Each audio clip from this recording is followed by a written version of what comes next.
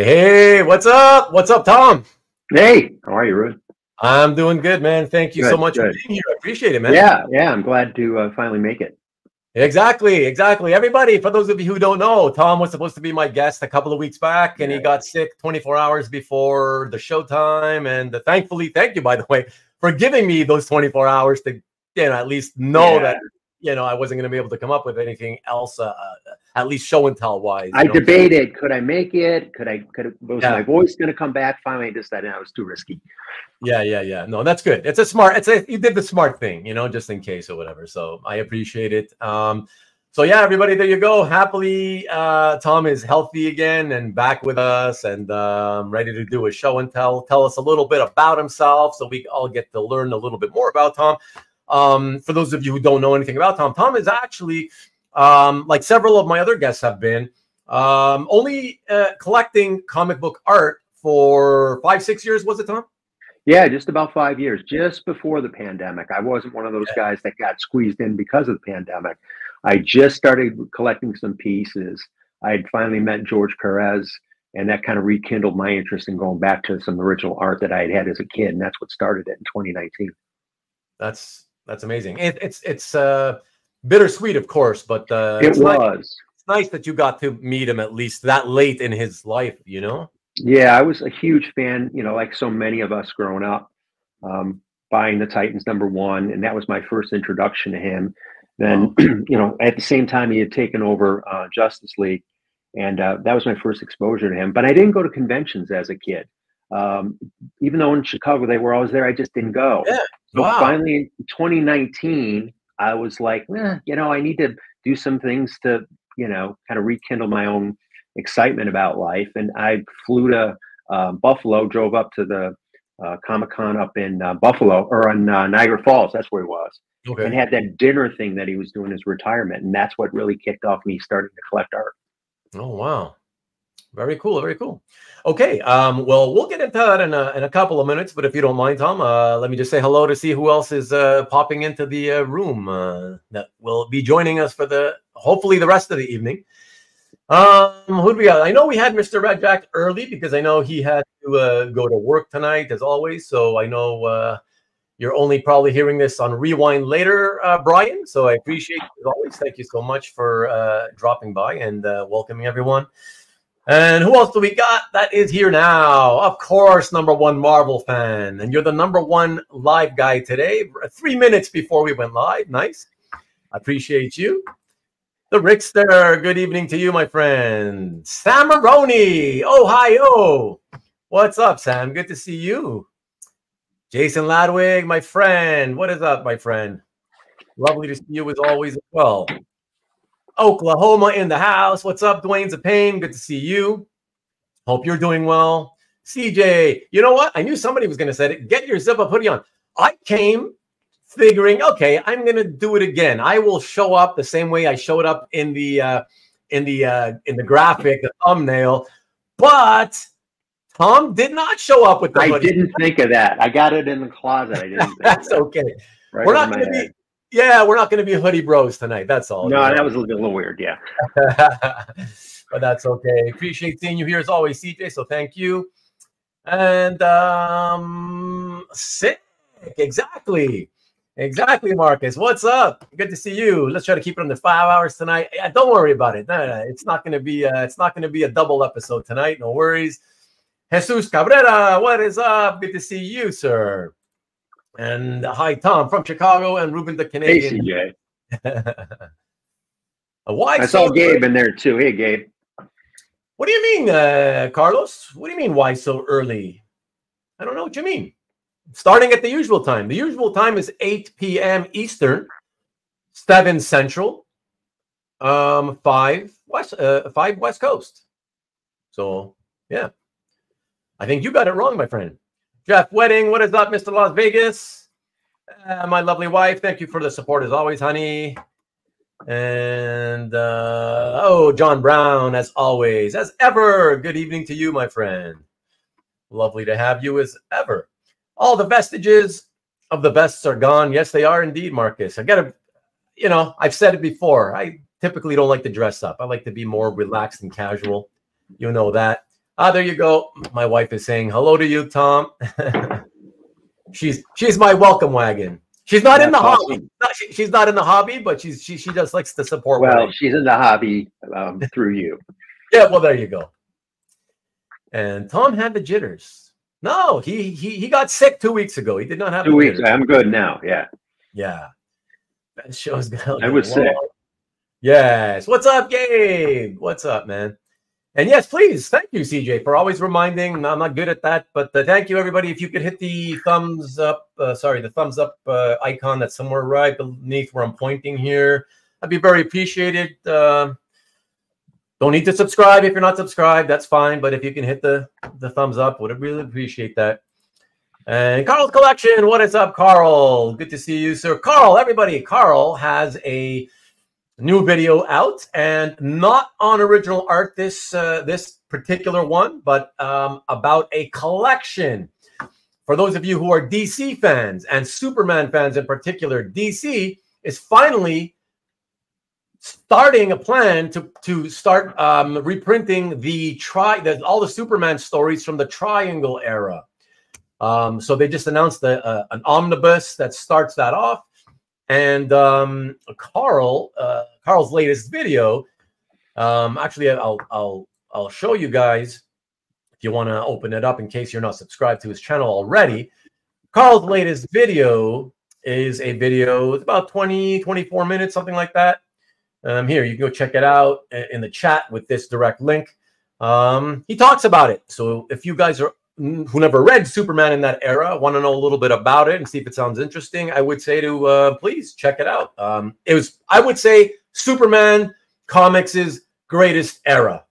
Better than anything that came pre-Crisis that I've ever read. And the era lasted quite a long. It was the Superman titles were really good for years, not just a few months. So I would say the best era for Superman comics of all time. So I would say, yeah, anybody wants to read Superman, that's a great place to start. So check that out. Hey, Shaggy Wong is in the house. What's up, Shaggy Wong? And Shaggy Wong says, that was a good show, Niagara Falls. He was there, Tom. It was gorgeous. Shaggy. I'm glad someone who else was there was in the chat. I have a YouTube video. I recorded George's little kind of thank you to everybody at the end of the night. And I'll see if Ruben can kind of post that in the show notes because it's out on YouTube. And every once in a while I look at it just to bring those memories back. Sorry, what did you want me to post, Tom? Oh, it's I've got a recording of George at that Niagara Falls. It was a dinner event. And at the end, after dinner, he kind of thanked everybody, talked about his career. So I'll try to get that out to you guys so everybody can see that. Damn, Shaggy, I wish you would have planned that so we could have put it up and watched it live together. I can send it to you in a minute if you want. See. Yeah, okay, you can try. I don't know, but then I've got to save it. I got to download it. Yeah. Right, and then upload it. But I don't know, maybe like next week or something. I don't have anything to do next week. So maybe that'll be good. Thing. But yeah, email it to me later or whatever, you know. Good. How long is it, out of curiosity? It's just a couple minutes. Okay. A couple minutes of him speaking to everybody. Yeah, it was really kind of nice. Okay, cool. Rich Arillo, been a minute, my friend. Good to see you, man. What is up? Yes, sir. The Triangle Era, exactly. And Margaret, what's up, Margaret? Lovely to have you here again tonight. And Dwayne DePayne says Carl's channel is great. It is. Go check it out, everybody, if you haven't checked it out yet. And we need to support each other, especially all us tinier channels, you know. And finally, it's about time that they officially, yes, exactly, Carl. Pulling all the comics to read, have them all. That's in the Omni, right? Well, sure, of course. You've got 4 stores. You should have them all in regular comic format. And having a blast chatting about this stuff. Exactly. It's a lot of fun, Carl. So keep doing it. Keep doing it. We need more choice, you know? That's what makes it fun. So Carlos says, I hope the video is 5 hours long. If you're talking about Tom's video, clearly at 2 minutes, he's about 4 hours, 58 minutes short of 5 hours. But hopefully, hopefully I can, post it next week. It'll be a couple of minutes we can enjoy that for. So that'll be fun. Nick's is not coming on tonight, but hopefully he'll be in the chat a little later to say hello. and rally the likes. Thank you, Margaret. I'm glad that you feel so. Thank you so much. I appreciate it. But don't be shy to leave and get your studies done. Nick will jump on in hour 3, exactly, like he typically does, or maybe hour 2, sometimes even in hour 1. So you never know with Nick. Carlos, it was fun doing the 5-hour show, but it was wasted. I was wasted all day at work. That's what happened. Look at that, Tom Kantalovsky, the other Tom from Chicago, by the way. 2 Toms. I didn't know there were 2 Toms from Chicago. Yeah, imagine. I had no idea. 2 Toms in Chicago collecting comic art. That's pretty cool. Yeah. So that's awesome. Good to see you, Have Tom. to connect. Yeah, you guys should, for sure. Yeah, some of the crossover tie-ins had no triangles on the cover. I guess that's true. I don't remember. It's been a long time for me. Hey, happy Sunday to you, Alberto. Good to see you. And Dan Evan, good to see you, man. Hello, hello.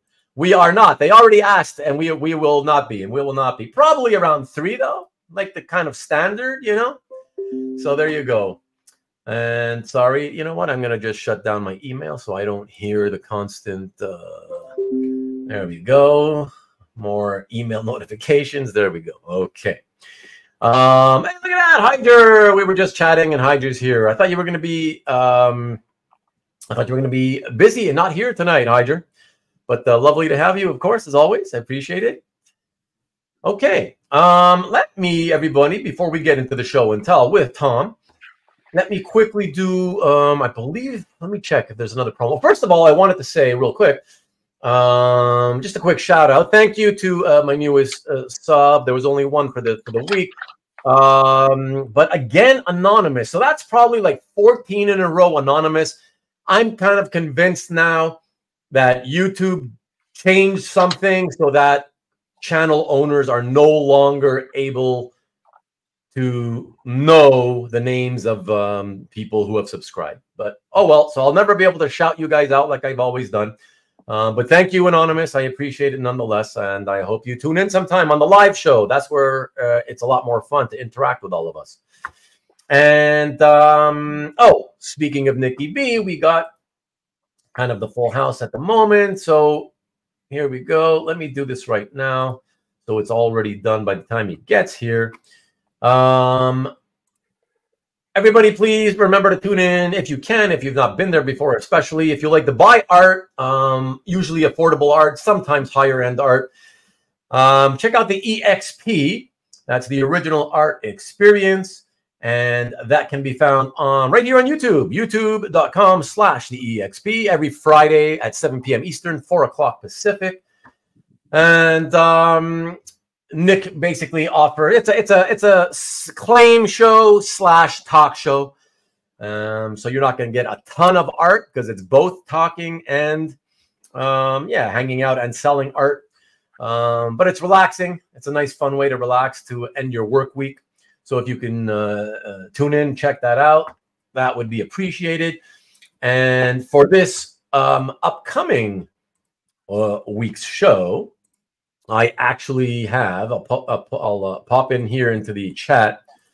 That's this coming Friday show, everybody. There's a chat being, sorry, not a chat, a link being popped into the chat. Hopefully that works for you. And that's for this coming Friday show, a direct link right to it. Only took me 10 minutes as usual to find it because Nikki and his employees didn't send it to me. And I found it just as I was about to give up looking. So there you go, Nick. I hope you appreciate that. Yeah, so check that out, everyone. What a great place to pick up affordable art and yes. get into the hobby. That's yes. One of my first pieces was from Nick getting into the hobby.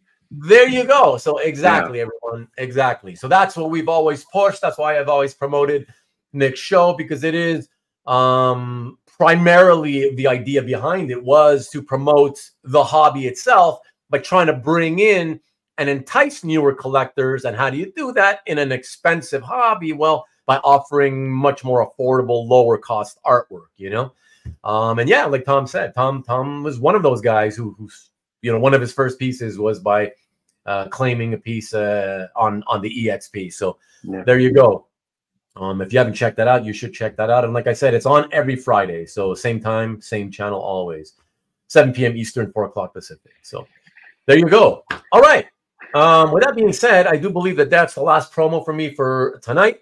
No new video for Karen, no new video for Jason at Comic Art Channel.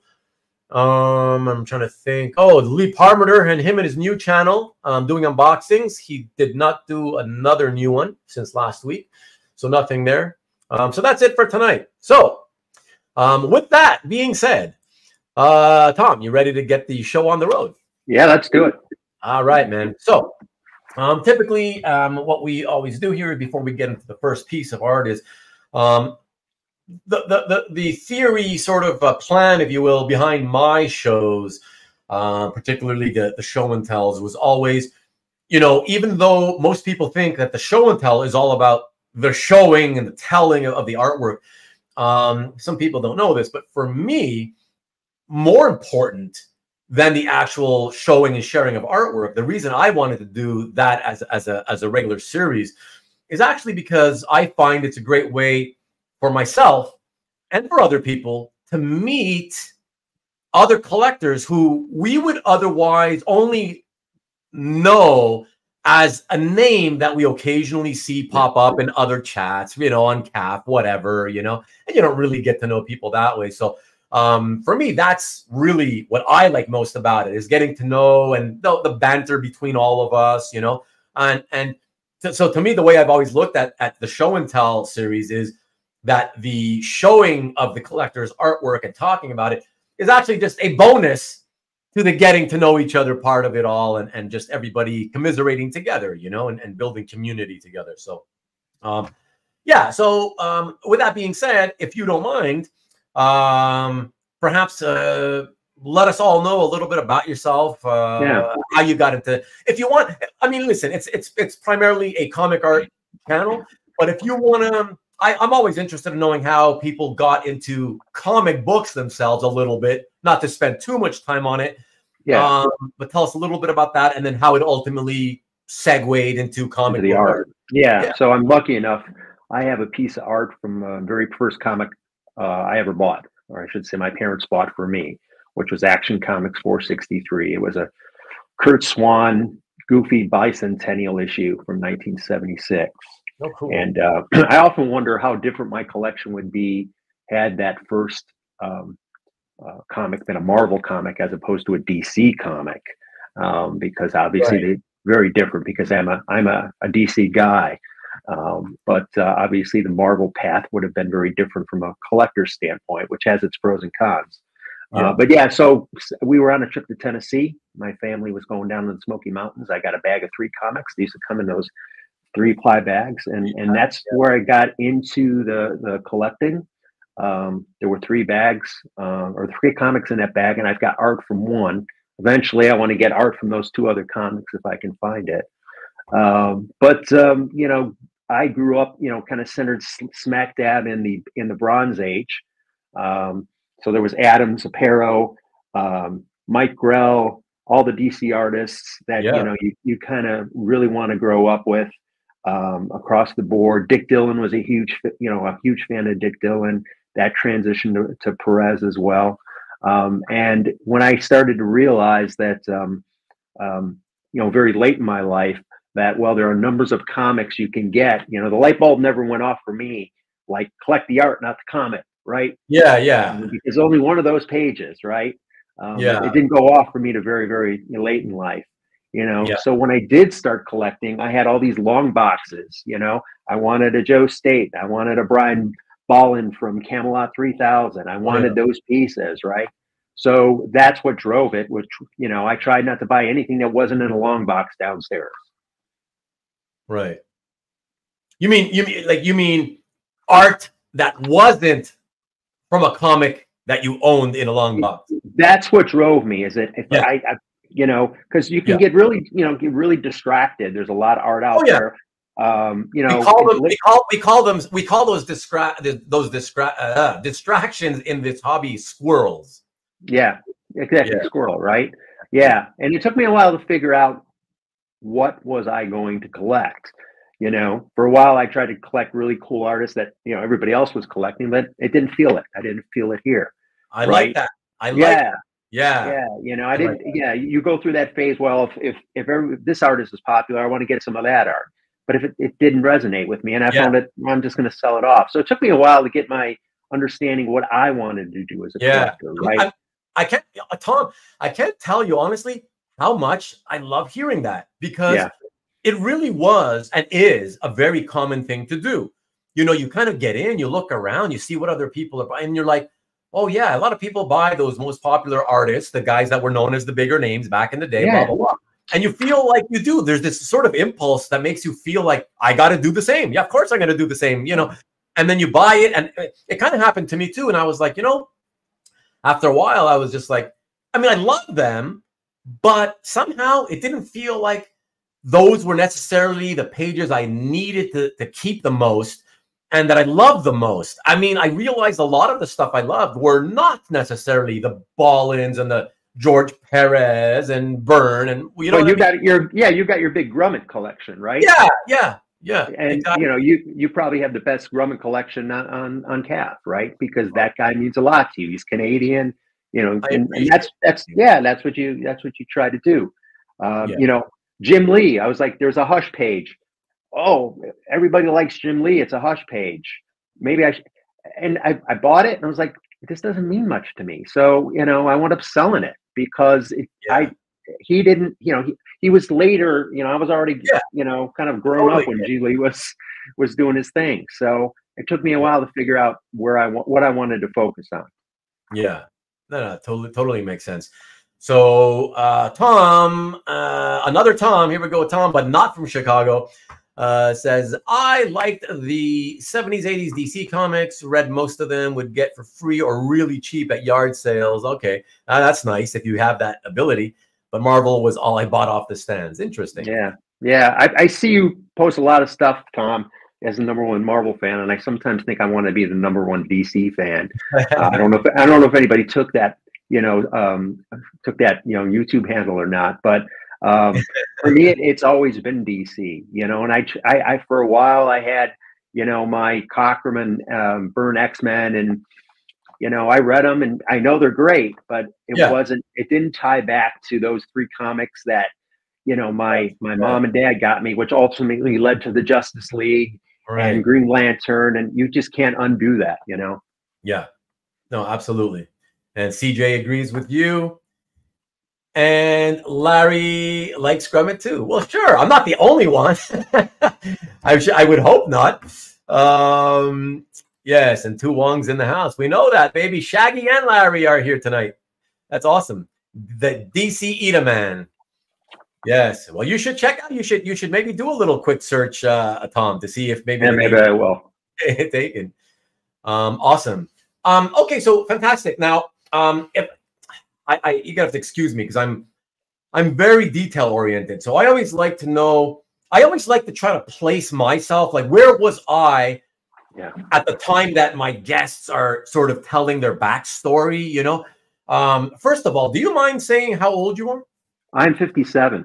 57. Okay. Yeah. And so when you got your first comic, then so I'm 53. I was 10. You were okay, exactly. 1976, 9, 10. Yeah, exactly. Okay. And for how long did you read comics regularly, or did you ever stop? I stopped probably after Death in the Family, 89. Oh. When I graduated college, when I got my undergraduate degree, it was really because I came out of school for a couple of years before I went back and got a master's degree. Nice. And it was just but it was it was just too much going on, and I just I remember picking up issues here and there. I remember picking up JLA Avengers in 2003, but that nothing else around that time period. A couple issues. So once your life got a little bit busy, so I collected from about the time that I was 10 until the time I was 21, 22, with maybe going in a comic shop once every 3 or 4 months after that. Okay.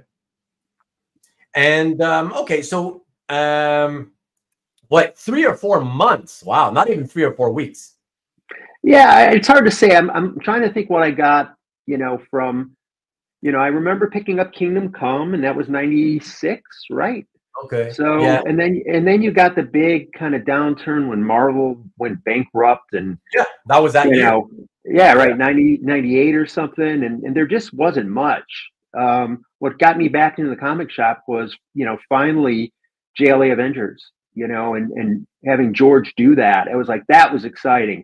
Because like many of us in 1983, when that project crashed, we were all Yeah. crushed, right? Yeah. And I remember going in the shop. There was no internet back in 1983, and you keep waiting for JLA Avengers to come out, and you keep looking at the stands, and you hear news from comic conventions. So that was disappointing. That what got me back in the shop in 2003. Okay, cool. Interesting question by Marcus, because I was kind of wondering too when you said when you were talking about when you kind of gave it up around the end of college. He says, but Batman in the '89 movie didn't keep you excited. Oh, it did.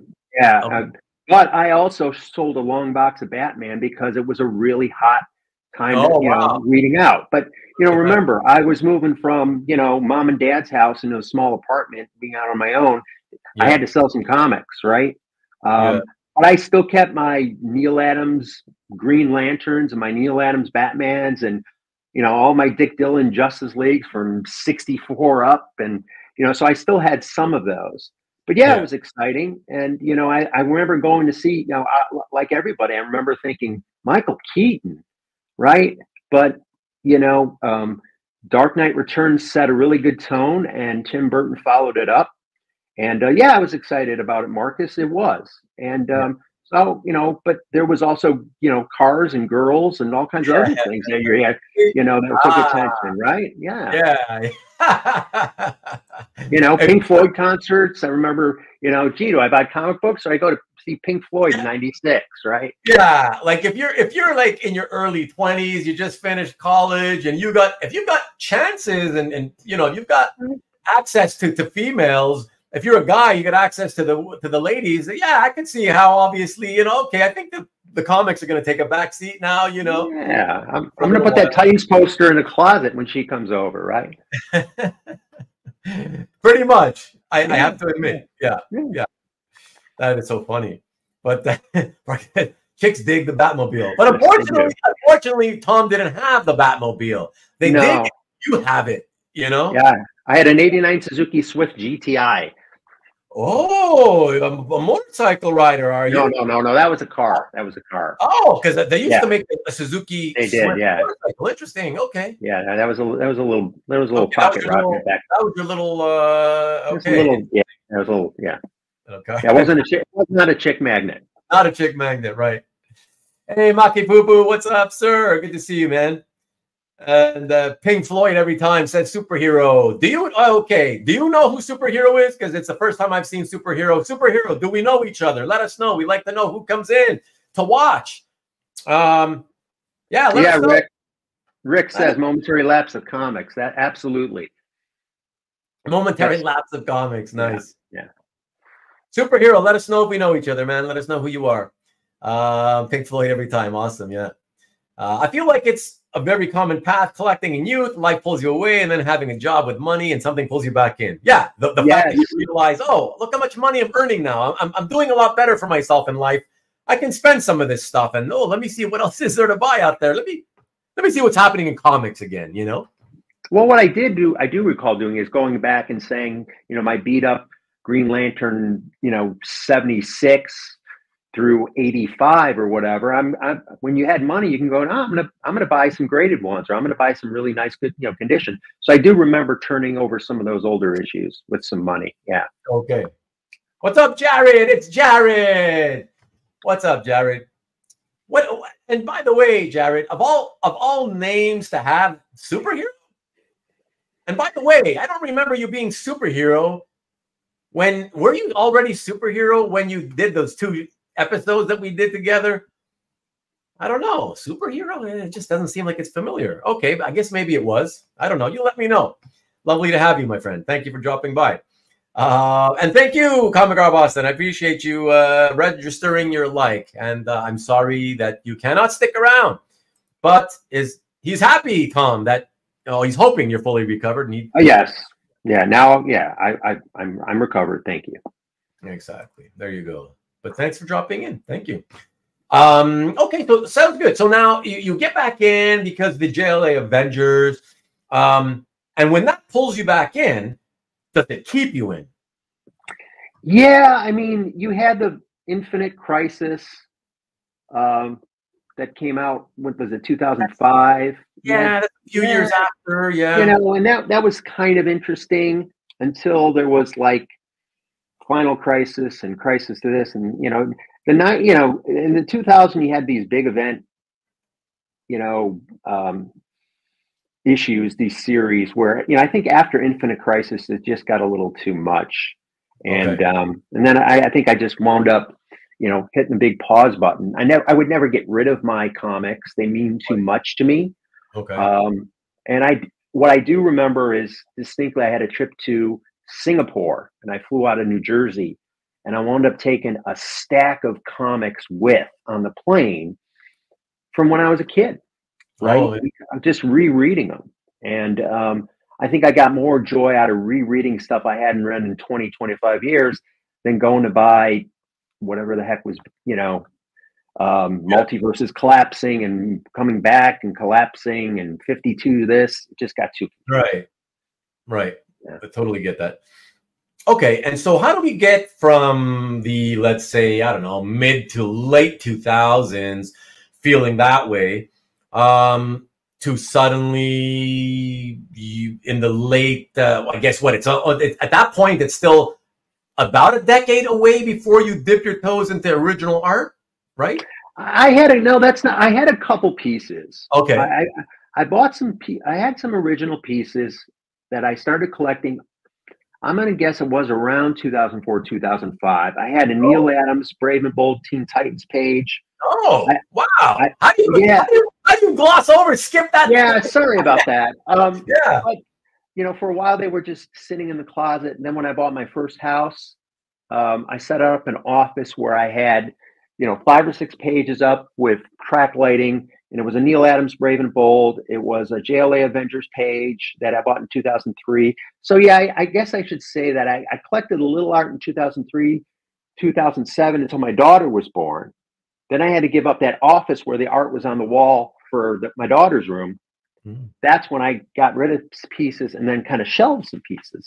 I kept the JLA Avengers page. I kept the Curt Swam 463 page from the first comic I had. I sold the Neil Adams Brave and Bold page.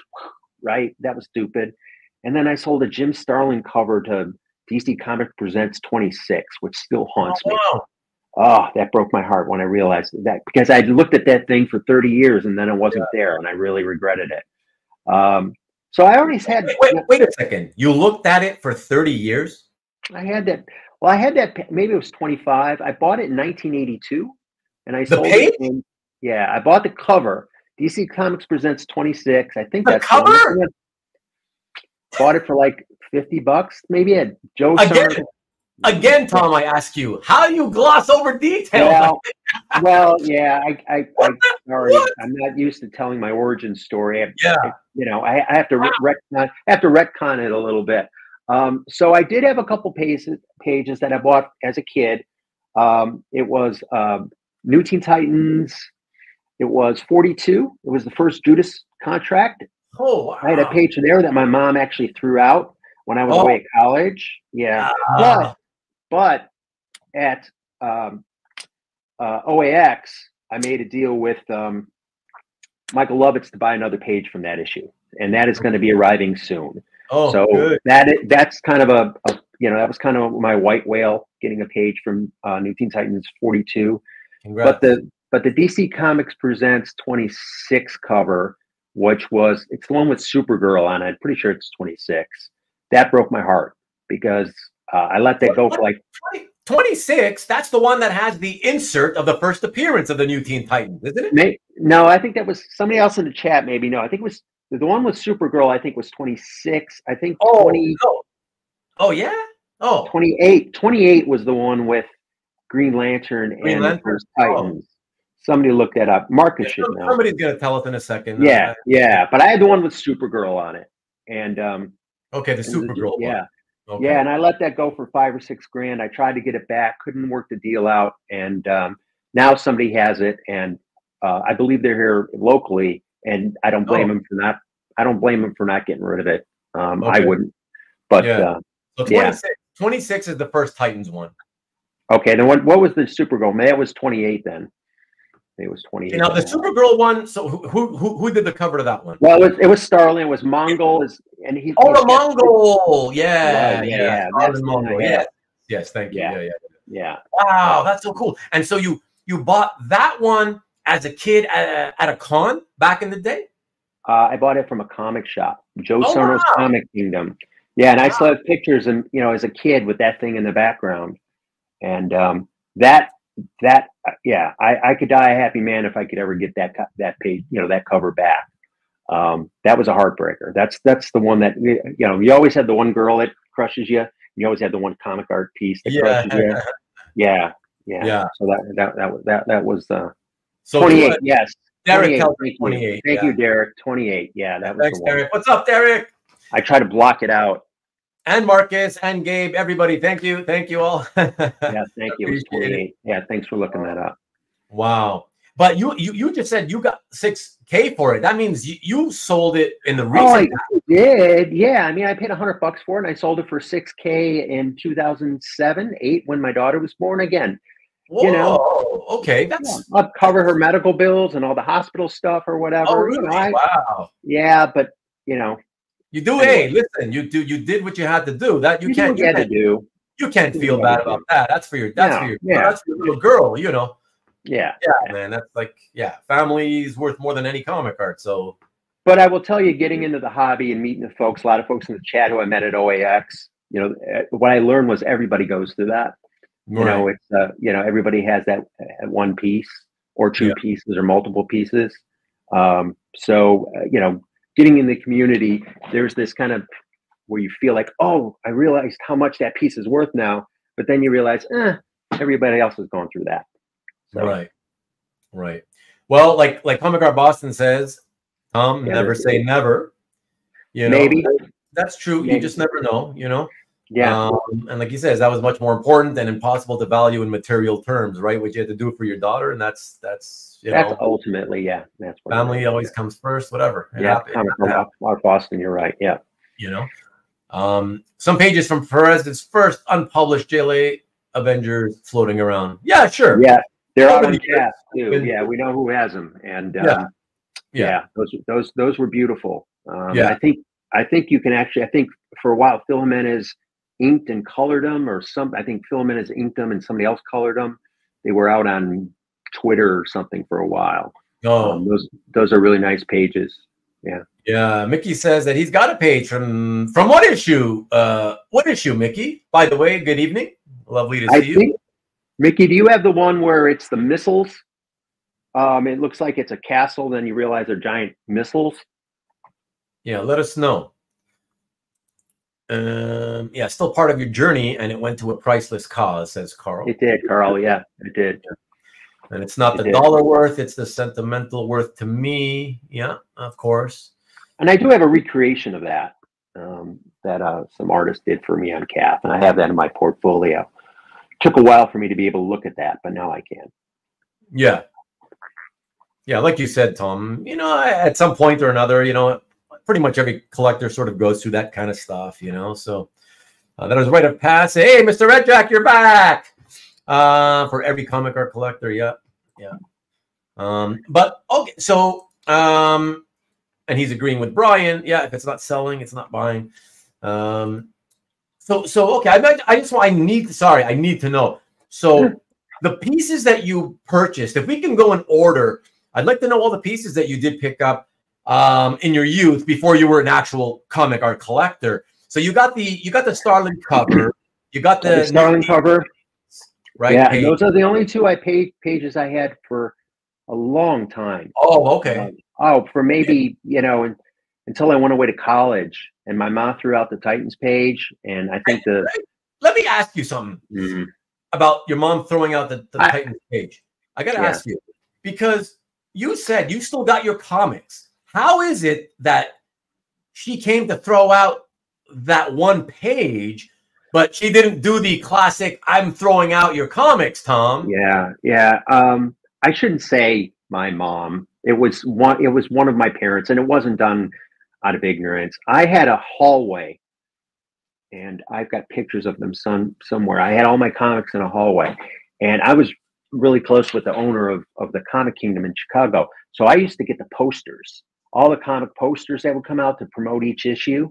I had them all, and I had a beautiful hallway, and I had Battlestar Galactica Vipers and Cylon Raiders hanging from the hallway. It was awesome.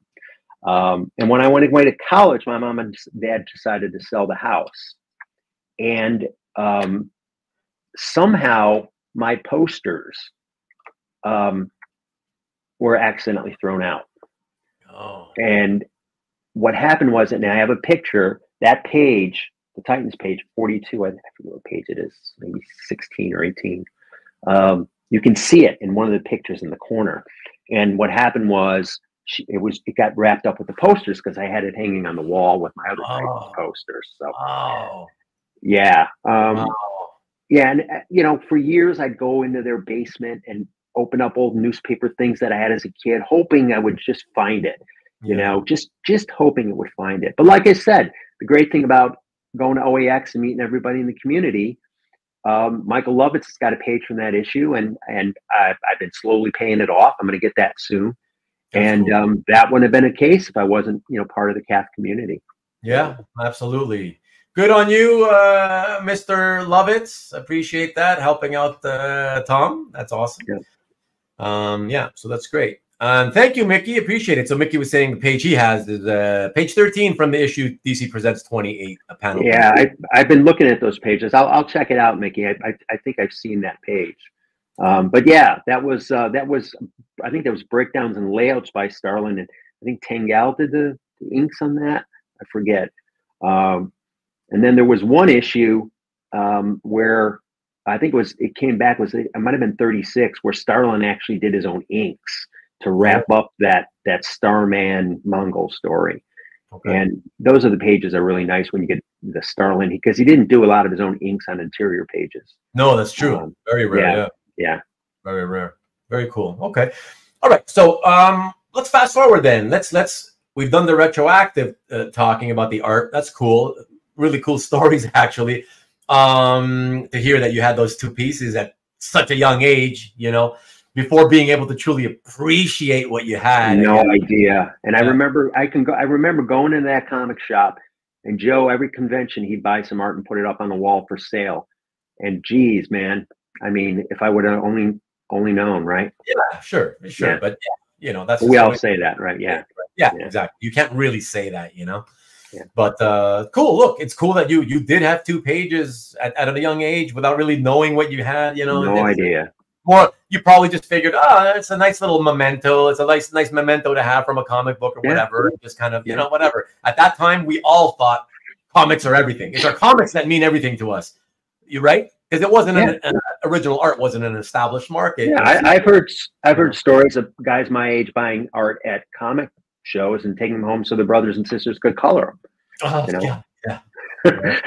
So I don't even want to think of that, but I know, absolutely, exactly. Okay, so good. So let's fast forward again then, and tell us a little bit about how you finally made that first step to buying your first, technically your first piece as a brand new collector, knowing what you're buying, knowing that you're going to collect this stuff. Yeah, I don't mean to confuse you, but I kind of had three arcs. So I had those first two pages, in the early 80s. Right. And then I think when I finally got a good paying job and we bought a house, I was making some money. I bought the Neil Adams Brave and Bold page. I bought the JLA Avengers page, which I think I paid $900 for off of eBay. Sorry, when did the Brave and Bold page come in? It was probably, I bought it in 2003, 2004 off of eBay. I bought the JLA Avengers page from a guy that was local to Chicago. I remember I found it on eBay, but I went to pick it up locally. What else did I have? Maybe one other page. I think I had a Justice League Adventures page, you know, like kind of the kid comics from the cartoon, and I got a cover. So it wasn't a lot. Yeah. And then I finally got the Curt Swan page from 463, which was the first comic. And I had those pages, you know, maybe until my daughter was born, 5 or 6 years. I sold a couple when she was born. Like I said, I kept the 463. I kept the JLA Avengers page, but I didn't hang them anywhere. They were sitting in the closet. So that was arc 2. And then, you know, later on, life changed a lot. And I wound up really trying to, you know, go back and find things that excited me as a kid, you know, when this was 2019. And that's when I went up and said, hell, I'm going to go meet George. Right. Okay. And I flew up to the Niagara Falls. And I just meeting him was a blast. He was as nice that I had been hearing about for years. I bought a couple really cheap Perez pages for him to sign. Something a cross-gen page that he did, and I think it was a Titans page, but no Titans were on it. It was like a Brother Blood page, just so I'd have something for him to sign. Just something to get signed, yeah. And that really kicked it off. So if you look at my calf gallery, I joined in late 2019, and every page I have on there has been, you know, since 2019. Yeah. Very cool. Look at what Michael, aka Maki Pupu, says. My daughter Mika kept asking me a few years ago if she could color some of my original art. Yeah, exactly. You got to be careful because, of course, a kid will look at that and think, of course, it's like a coloring book, right? So why not? Yeah. Well, go to the FedEx print stores and make, you know, large scans and have them printed out right there and let her color those. Yeah, exactly. Okay, well, that's pretty cool because you when you decided to go to that con in 2019, it was, I'm assuming, strictly to meet George. Yes. It wasn't right. It wasn't like you had anything in mind of like, maybe when I'm there, I'll try to find some original art for him to sign. It was just while you were there, what can I get to sign? And let me look around and let me look at this original. Oh, look, I'll get these 2 pages, whatever. Yeah, why not? In fact, you asked about when I collect what comics I collected later in life. Yeah. I had I think there were 8 issues of Solus from CrossGen, which was George's, but he only penciled 7 of them. And he didn't do the last one. And I had all 7. Never read them. Right. But if I went in the comic store and it was George, I picked it up. Right. Right. I had the Brave and Bolds that he did. Right. So those were 2005 maybe. So I'd go back for George stuff, you know. Okay. But always a huge fan of Garcia Lopez as well. You know, and I would look for things like that. Well, you know, I'm sorry, I don't want to get too far off track, but at OAX, I got an opportunity to sit with Jose at a bar, cool. You know, at the hotel for 30 minutes. And I thought this was awesome because I never had that chance with George, right? But I got 30 minutes sitting with the bar with Jose and just talking about Dead Man and some of the weird War Tales stuff that he did. And just that was worth the trip alone right there. Right. You know, just to meet him because I didn't get a chance to meet George. Yeah, for sure. Oh, Garcia Lopez. Yeah. One of the most phenomenal draftsmen of all time. So, yeah. And unfortunately only started getting recognized for it in the last 20 years or so.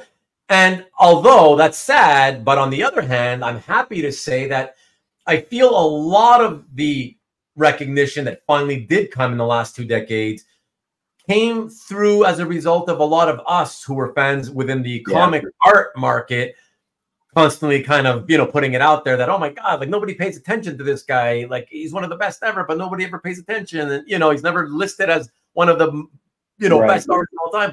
And then people finally started to, you know, look in and say, well, why do people keep mentioning Jose Luis Garcia? And finally, let me look. They keep hearing it's so dynamic. And finally you started realizing if you took a look, wow, the figure work really is dynamic. And that Dead Man page you have is awesome. The Dead Man page, any of the pages he inked. And I think what also helped get him some recognition was the fact that as many artists were getting online and you saw the prevalence of social media and the internet, the artists themselves who went online were talking about what a great artist he was, right? Yeah, yeah. And Well, I think that's the thing, yeah, Tom, is that when I say he only really started getting a lot more recognition in the last 20 years, I'm referring from fans. yeah. But a lot of artists always recognized him and being fantastic. You know, he was. That's why when you hear the terminology, the saying, he's an artist's artist. Yeah, that's what they mean, right? It's the type of guy who's just excellent, but the average fan does not recognize it. But the other artists do. You know. Yeah. He had a piece in the auction at OAX. And I thought it was going to go for maybe 2 or 3. And I wound up going for, I want to say 6.5. And there was a guy there with a Superman t-shirt with Jose on it. And he was not going to be outbid on that page. I was actually shooting some video and I threw up a bid. Josh Cassara, the artist, he was throwing up a bid as well. But this guy was not going to be denied. And I love that passion, you know, and he got a lot of recognition out of that. You know, he was there for that. I think, you know, he was there at the auction. That's cool. Yeah. Yeah. Very cool. Okay, cool. Okay. So, that all sounds good. And lastly, just want to know, ever since you did win and you started buying in 2019, have you been buying mostly online? Was that a fair no? Yeah, all over the place. Okay. Fellow collectors, a couple pieces, you know. Okay. You know, 80% of the time you ask somebody online through CAF if they're gonna, you know, sell a page, they're gonna say no. But every once in a while you find somebody to do. I think I got 1 or 2 of those. Nice. Nick Barucci has sold me a page that I didn't think he was going to part with, but when I explained to him what it meant to me, it was, you know, and the continuity it had in my life and what I was going through. It was a Dick Dillin, and then a George Pérez page. I had Dick Dillin's last page on Justice League, and I wanted a page from George's first. So he had 183 when Dillin passed, and I wanted a page from 184 to go right next to it. Yeah, it's right over my shoulder over here. The 2 of them together, and I reached out to Nick, and he, you know, I paid a good price for it, but he was able to give it up, you know. Sure, and, you got to. Yeah. But the key is that the person wasn't looking to sell it, and they still agreed to. So that's you got to look at it, you know. Like, and that's the importance, of building relationships in the community. You know, there's folks in the chat who I met at OAX. You know, Marcus helped me with some early collector questions early on when I joined, so buying from other collectors. I did buy some stuff at auction. I've got a Green Lantern page from 1968. That's my oldest page that I picked up on Heritage, a Gil Kane Green Lantern page. Yeah. Love that page. We'll be seeing that. Oh, really? Did you pick it? Yeah. And the actual, well, we'll talk about that page when it comes up. Yeah. Okay. But I get it from, you know, auctions, fellow collectors, eBay sometimes. You know, but eBay, there's a lot of junk on eBay. It's hard to get through it all. Oh, that's true. Well, we've talked about that a lot here. Yeah. I know you guys have. Yeah, it's the same old story, but same old song and dance, you know.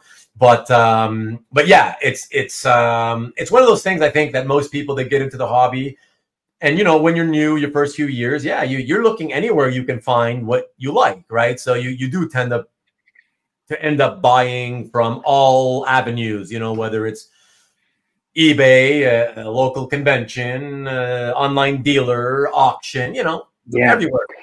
Yeah, and that one of the mistakes I found out early on, we're talking about Jose, and he did that series Twilight that Howard Chaykin wrote. Yes. And he won an award for his art on that series. Right. I couldn't understand. I remember trying to read it, and it was typical Howard. You really got to pay attention. But the art was gorgeous, and I got a double-page spread from that. And I got it, and I put it up on the wall. I framed it in a big frame, and you know what? It's not the Jose I wanted. It wasn't Dead Man. It wasn't Superman, and I sold it. And I learned that even if it was an artist you love, I didn't have any connection to that story, right? Yeah, I get it. And I wound up selling it. Yeah, but that's okay. It gives you something to kind of maybe shoot for down the road. You know, you keep your eyes open, you keep your eyes peeled. You never know. I've told people before, the Deadman page I have, it's my only one. But at one point, I had 1/4 of the miniseries. Yeah. So I got rid of them all, and ultimately it was just like, you know what? I'm just happy with having one great example. This is the one I want, and I sold the others. So Yeah. they're out there. You'll eventually find one if you really want. I will. That's sort of next on my list, to be honest. Yeah, that's next on my list. Good. There you go. All right, man. So you ready to get into the show and tell? And let's. All right. All right, man. Let me see. Thanks. Anything else I got to see in the chat? Nope, we're all caught up. Excellent. Okay, everybody, let us get into the show and tell and see what Tom has to tell us. So what little tales he might tell us about the art that he has been adding to his collection over the last few years. We will start here with the first piece tonight.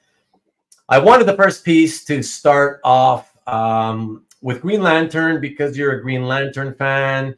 There you go. Look at that, everybody.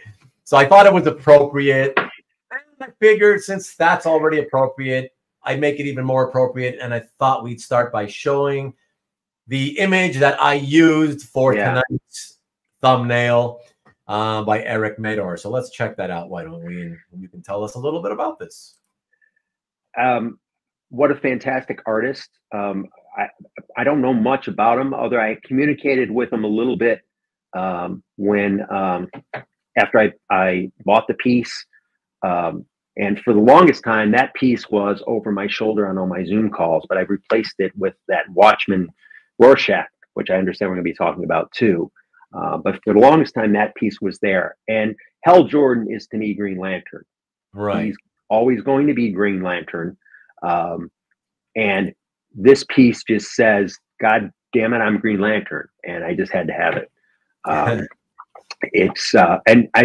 Eric is a big guy. I've seen his pictures. He looks like he might be a bodybuilder.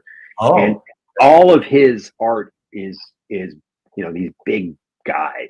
He does a magnificent Thor. I had no idea who this guy was. Mike Berkey had this, and I actually I did a package deal with Mike, this and another page, which I've since sold. But I had to have this. I saw it and I just had to have it. It's fantastic. It's fantastic. Yes, it was like $500. Yeah. And it's like ink wash, or I don't know all my technical terms. Yeah. But it's a stunner. And it's big too. It's like 18 by 20, I think. Is it really? Wow. Yeah. And that mat, so Maki Pupu, you mentioned the frame. For the longest time, when I first framed everything, I had all my mats like matched, different green tones for the Green Lantern. Superman was blue and yellow with, blue mat with a yellow, secondary mat. I change art so much now, it's kind of hard to keep track, but I specifically picked that mat for that art. Yeah. The color mat.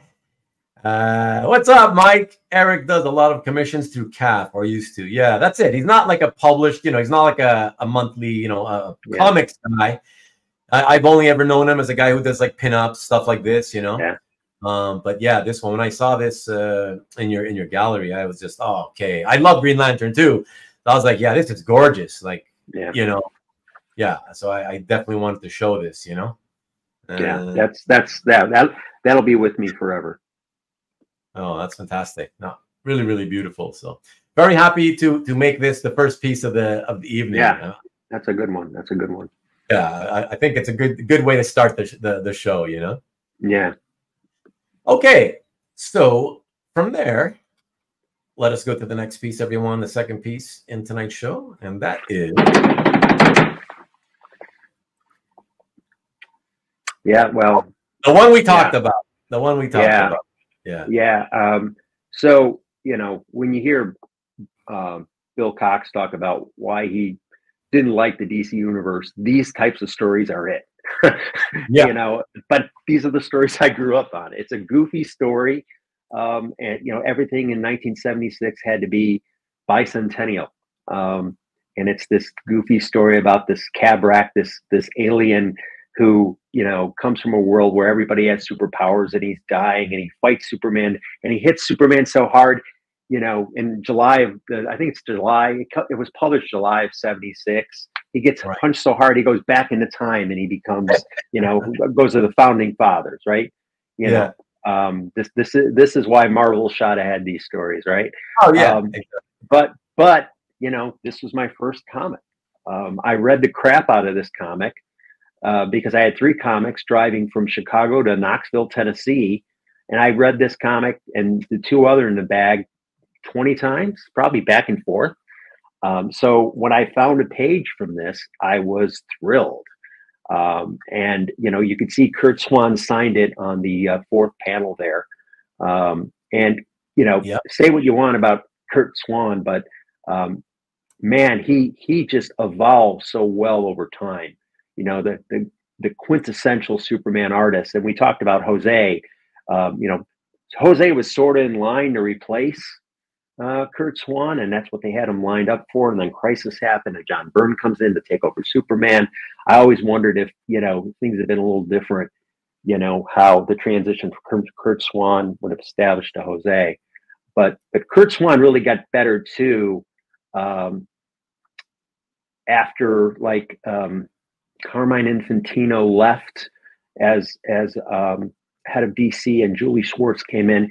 Even though he had been drawing Superman since the 50s, his panels got more explosive. He did more things with action. He broke panels a lot more. You don't see it here.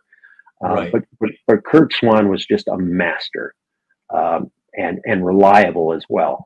No, absolutely. You know, I mean, I think he drew the character for like 30 years nonstop. You know? Yeah, and you know, he really, you know, towards those last 10 years, he really did some really cool stuff. You have to go back and see Superman in action or flying or being punched, and he really grew as an artist through his 70s.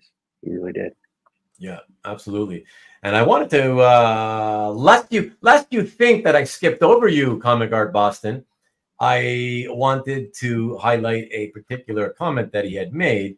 Yeah, I'm looking at the comments too. I'm going to pop it up here on the screen anyways, but that when we're talking about, you know, the goofy stories, but goofy is often nice as well. Nostalgia rules. And it's true, because here's the thing is, I'm also one of those who was a Marvel guy as a kid more than anything. And that is the reason, is because the stories were taken seriously. Whereas whenever I read a random issue of a DC comic, most of the time, especially Superman, it was always some ridiculous, silly nonsense going on. And I just felt there was like a lot of that. Yeah, even as a kid, I felt like this is for way younger kids than me. Yeah. Like, this is so stupid. Like, I don't get it, right? And that's why Marvel ate their lunch for so many years. But what Comic Art Boston says is also interesting, because all these years later now, being a lot older, and now I'm in my 50s myself, I kind of like looking at the original pages that are from these goofy tales. I don't know why. You know, I'm not saying I would want to read the stories. Exactly, yeah. But it's kind of fun. I don't know. There's just something, I guess, the innocence of it all or something, you know? There's something about that. Mark Fong has a comment I'm reading here where he said, you know, with all due respect to Curt Swan, he didn't care for Curt Swan. He didn't pay attention. Well, Jose took over. I get it, because I remember buying issues of DC Comics Presents, and there was Curt Swan would pencil an issue, and then Jose would and you pick it up and you think, oh, I want it to be Jose, and it's Curt Swan. And I remember being like, but I still read it, right? And over time, there are artists that you may not like as a kid, but I think as a collector, you realize to appreciate them a lot more. Same thing for me. It was Jim Aparo, right? Jim Aparo seemed to be everywhere, right? I know he's the consummate Batman artist, but there was a while that Jim Aparo didn't do anything for me. I just posted an Aparo page today I was thrilled to get, right? Because I started to have more appreciation for Aparo as I got into the hobby. The man, you know, penciled, inked, and lettered his own stuff. And if you really look at how he constructed pages, having that ability, it was fantastic. So your change of your appreciation for artists changes as you move from being a comic collector to an art collector. Yes, absolutely, absolutely. Carl has a good comment. You know, he's saying that the innocent, what I was saying, basically echoing what I was saying, the innocent energy that it gives off is undeniable, and he agrees. It's just fun and enjoyable to look at. You know, yeah, that's the thing. As I've gotten older, I've said it a lot of times. I'm just kind of in it to have fun. I want to enjoy myself in the hobby, and oftentimes that comes through in the artwork. Looking at artwork that gives off a sense of fun. You know? Yeah, yeah. Rick mentions that Neil Adams did a lot of great Superman covers, and Neil Adams, of course, did that great cover where Superman is breaking the kryptonite chains. Yeah, 233. Yeah. But Curt Swan, if I'm not mistaken, did the art for that, right? And that was a milestone. Oh yeah, exactly. Yeah, I used to have a page. Yeah, exactly. Comic Art Boston says that it's sometimes it's not goofy, but too serious and poignant. For example, when Superboy tried to save President Lincoln, a lesson: you cannot change the past. Yeah, it was fun when they would have those kinds of lessons. You know. Yeah, that's a good point. And they brought in some kind of historical context or whatever. You know, that could be fun as well. Maki Poopy says, I didn't understand Cubert back in the day, but I see it differently today. Well, that's it. Another example. You pick up knowledge over time, you know, the more time you spend in the hobby, and you learn more. And then you start to appreciate a lot of artists who you never used to in the past, you know? I couldn't read a Jack Kirby book, but now at this point in my collecting career, I'd love to have a Kirby page, right? But I couldn't look at it, especially the DC stuff he did, like the superpower stuff. I couldn't get my head around it. Yeah, exactly. And CJ, I agree with you. Although I'm still in the camp who I don't like Frank Robbins' superhero stuff. So his Invader stuff, I still hate it to this day. But his newspaper strip stuff is beautiful. So that's just how I feel about it. Mr. Red Jack says that Marvel was more based on things happening in the real world. Exactly. Less fantastic, you know, drugs, crime, etc. DC allowed you to be a dreamer and have fun until Neil Adams and his Green Lantern, Green Arrow, Green Lantern run. And then that became started putting more serious real world stuff into it, you know. Yeah. But still the silly, even though they started with that, Brian, they still continued the silliness for the most part, even after that. Well after that. The thing about Superman, you know, that made me sad most of my life is that, like, you know, as a kid, I loved the movie, you know, I love the character, and yet I love the Super Friends, but then when I go to the comics, I always felt like, you know, pre-crisis, everything pre-crisis, they just wouldn't ever come up with any good rogues for him. Like, everybody they had ever created for him to fight him was way, way inferior to him in every respect. It was never a challenge. So it always seemed silly to be like, you know, whatever villain of the month they would put in Action or Superman, I always felt like a big deal. Like, I don't want to read this. I know he's going to win no matter what. Like, they don't pose challenges other than Luthor with his brain, right? You know, outsmarting him, that kind of stuff. I always felt like the Rogues Gallery, that was the big killer for Superman, was that they just never made a great Rogues Gallery for him. At least that's my opinion. What do you think, Tom? Well, I think some of the good Superman stuff from the 70s wasn't in Superman. I think Steve Englehart's work on the Justice League. Okay. League. I think within the Justice League, there was some good Superman depictions. I think Steve Englehart, in his run, did a really good job. I mean, he was basically brought in to save the Justice League, which was tanking. And he had just left Marvel. He was working on the Avengers, and he made some really distinct personalities out of those characters. And I think some of the best Superman stuff was Steve Englehart, a little bit when Denny O'Neil was working on Justice League before him. And then Jerry Conway did some good characterization of Superman in the 70s. Mm-hmm. I agree. Mark, or anybody else, feel free to let us all know. Did IDW, have they not done a single volume of artist edition that focuses on Garcia Lopez?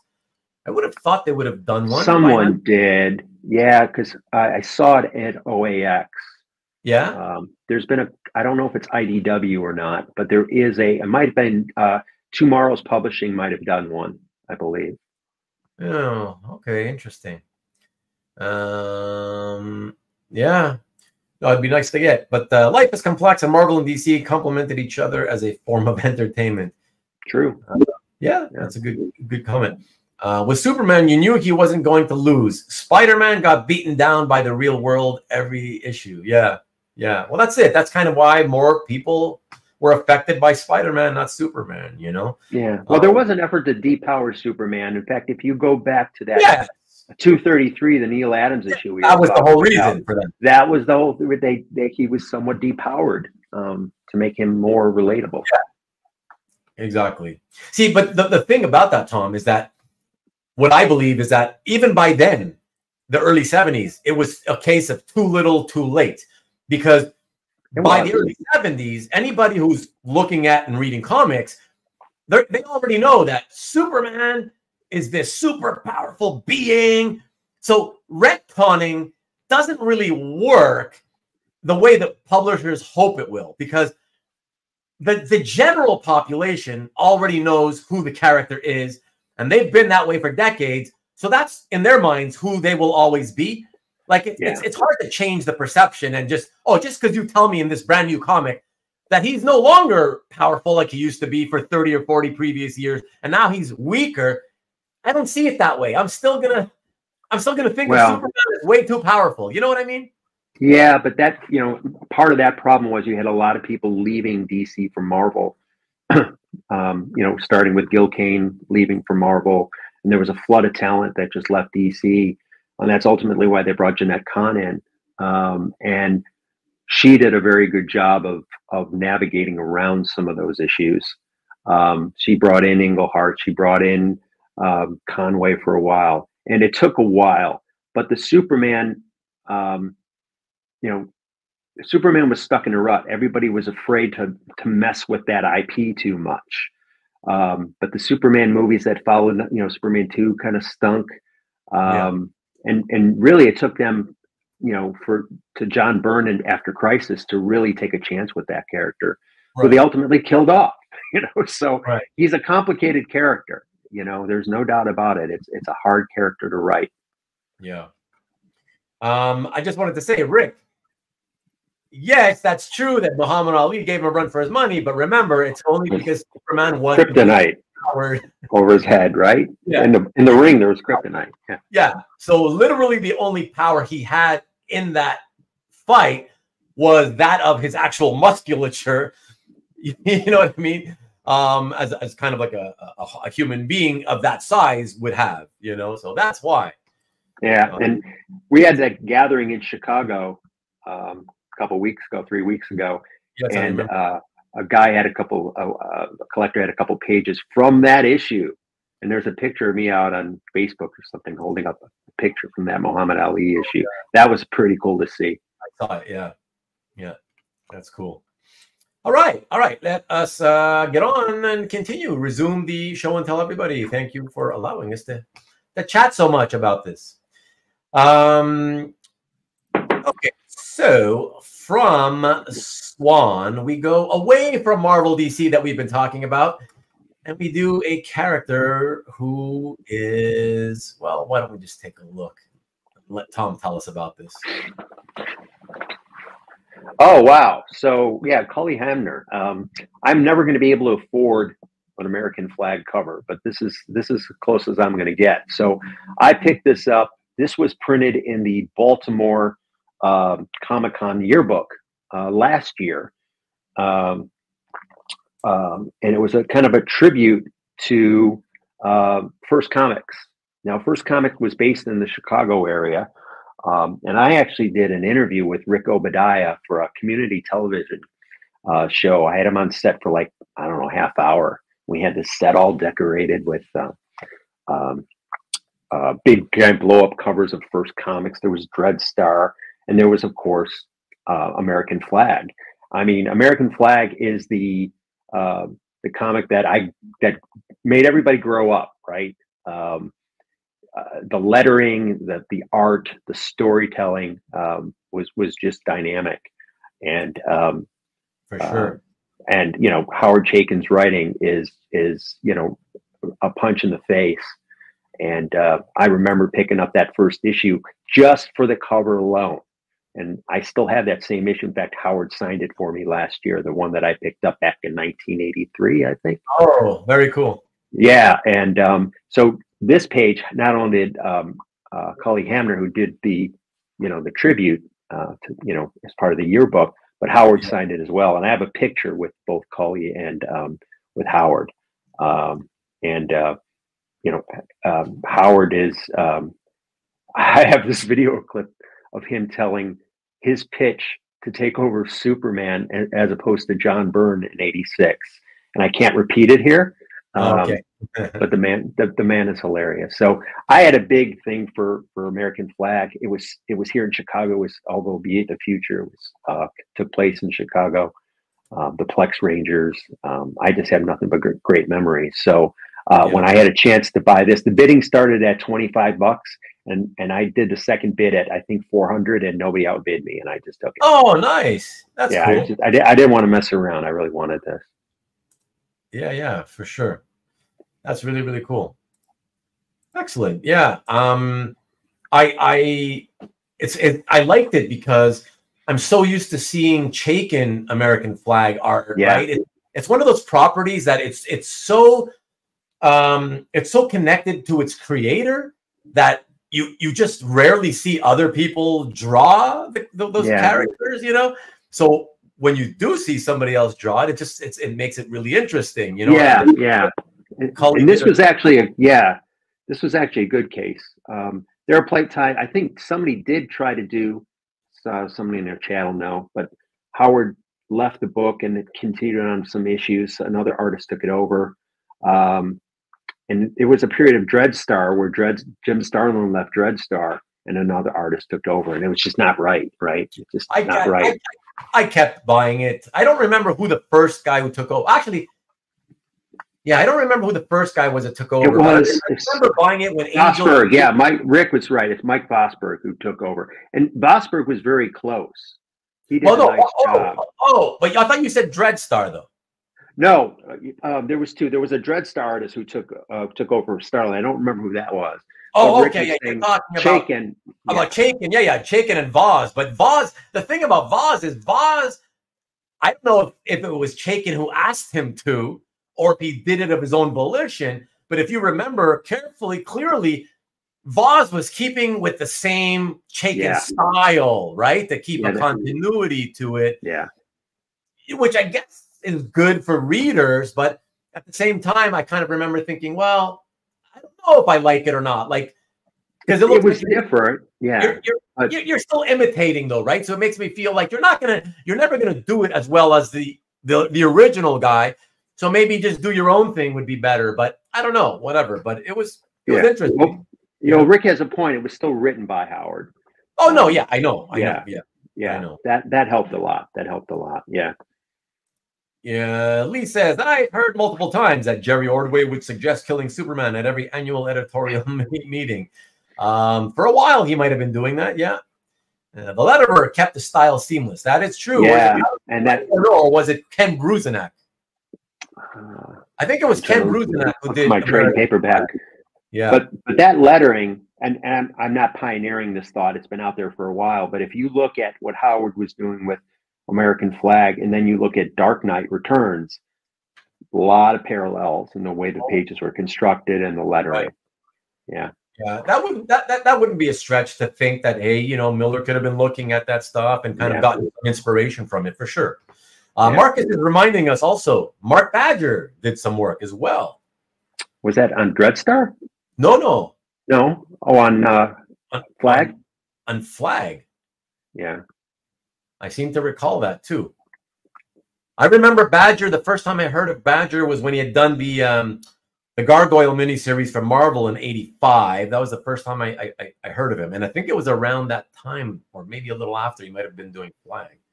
But yeah, I remember him doing Flagg as well. Thanks for reminding us, Mark. Yeah, it was Mark. Yeah. Okay, excellent. Nick is asking though, Alan Moore wrote backups. In what? In Flagg? Backups of what? Oh, I don't. That doesn't sound familiar. Remember that. Of what? Of who? Of what character? Of American Flagg? See, that's why that's when the this 10-second broadcast delay pisses me off. We got to wait for the people to answer. Got to wait for Nick to answer the question. But CJ, what do you mean by that, Honey Badger? Oh, and Nick is saying, did Alan Moore write backups or a 2-issue story arc of what though? Might have been American Flag. I don't remember that. Somebody Google Alan Moore did, American Flag. I would have. I think I would have remembered that, and I don't remember. I don't remember that. Yeah, but I'm open to being wrong. Yeah, but thanks for. I mean, I think Alan Moore went right from Swamp Thing to, he did a couple Superman issues, and then he went right to doing Watchmen, right? So Rick is telling us that he did some backup stories. Rick, you're saying Alan Moore did backup Luke McDonald, yeah. Yeah. Okay, of American Flag, and hey, what's up, Mark Vega? Luke McDonald followed. Yeah, that's right. It was Luke McDonald. Yeah. And then it was Medina. Thanks for clarifying and giving us the scoop on that, right. Mark. Appreciate it. Okay, yeah, I couldn't remember who it was right after Starlin, so yeah. But yeah, Rick's saying he's confirming that Alan Moore did stories, but of American Flag stories that Don Lomax drew. That's so weird. Don Lomax was the guy who did that Vietnam comic. I forget what it was called. Something Vietnam, or I forget what it was called. Well, I know what I'll be looking at tomorrow night to see if I can find it. Interesting. Well, thank you all for dropping the knowledge. Yeah. I appreciate that. Yeah. It's always good to know these things that people can go back and check out, Excellent. But yeah, let's get back into the show and tell, everybody. And let us check out the next piece, which is... Yeah, wow. George Pérez and Dennis Jensen from 1990. Yeah. Prime. There's so much going on with this page. And to be honest, I told you about that page I'm picking up from Michael Lovitz. And for a brief time, I thought about selling this, even though I picked it up. But I saw Matt Kennedy talking about, art that means a lot and things like that. And after I heard Matt Kennedy talking about, this piece would be, pieces like this are, George at his peak. It's just not the characters that, you're going to pay, tens of thousands of dollars for. And when you look at this is everything. This to me, this is George at his prime, right? He was just coming off of Infinity Gauntlet. And if you look at that panel on the lower left, which is kind of at an angle, and then you compare that to some of the panels in Infinity Gauntlet with the Sanctum Sanctorium, it's the same art, right? Albeit with a different inker. And you can spin this page around and look at the lettering, and it's just, and this is a giant page too. I picked this up from Jordan right before Christmas. He was selling this piece to pay off, I think, an apparel cover that he wants to buy. Okay. And he was selling off some of this. And I wasn't sure about this page. In fact, Nick and I were trying to pick it up at the same time. And I think Nick kind of let me have it. It was one of those amateur dueling art dealers. And man, when I got it and opened it up, I just kind of touched it, right? And felt the lettering balloons and the inks and the texture. It is really a phenomenal piece. So I wound up going back and getting, in fact, I have it close by, the Malibu comic, and reading the Malibu comic and this learning about Prime. And this opened up the doorway to me learning all about Malibu Comics, which I had no idea what Malibu Comics was about. I think actually the rights of Malibu are over at Marvel now, if I'm not mistaken. But if you look at, that bottom panel, and that's Prime's father, who, apparently is selling drugs in this nightmare scenario. The time that George probably put into this page is just stunning. And even though Dennis Jensen is listed as an inker, I swear I see some George inks on this page. When I look at some of the other stuff that George had inked. Regardless, it was a great job. It was a really great inking job. It is, if you look at the different line weights, etc. And there's just so much going on in this page.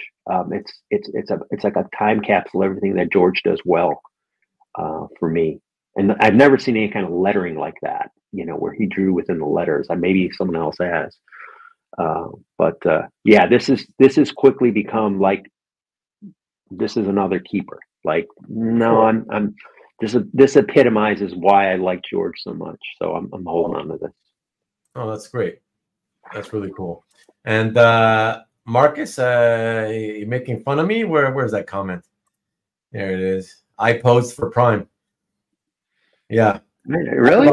Talk about polar opposites, I'm pretty skinny now, so I definitely could not pose for Prime or anybody even remotely as big as Prime. But thank you. Well, he was silly big, but I guess that was part of the whole idea. Oh yeah, exactly.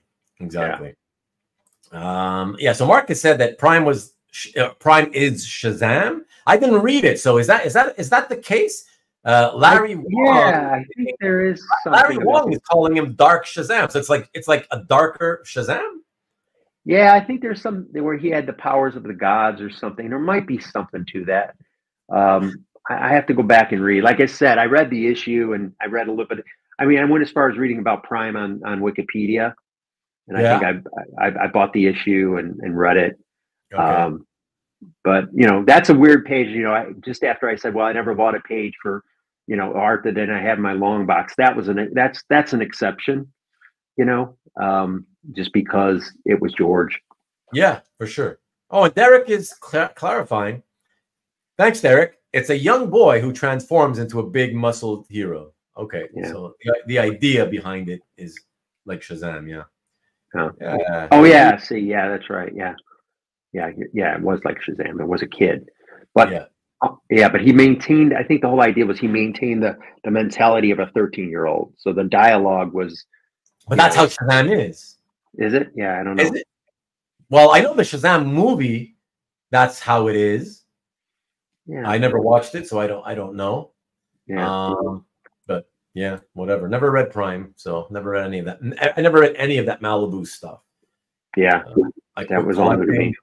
Never caught any of it. So, but okay, let us take a look at the next piece, everyone. And for that, we go to Hardcore Station. Speaking of Jim Starlin, my friend. Yeah. So again, having lost that page, I was looking for something to fill the void. A big giant bad guy.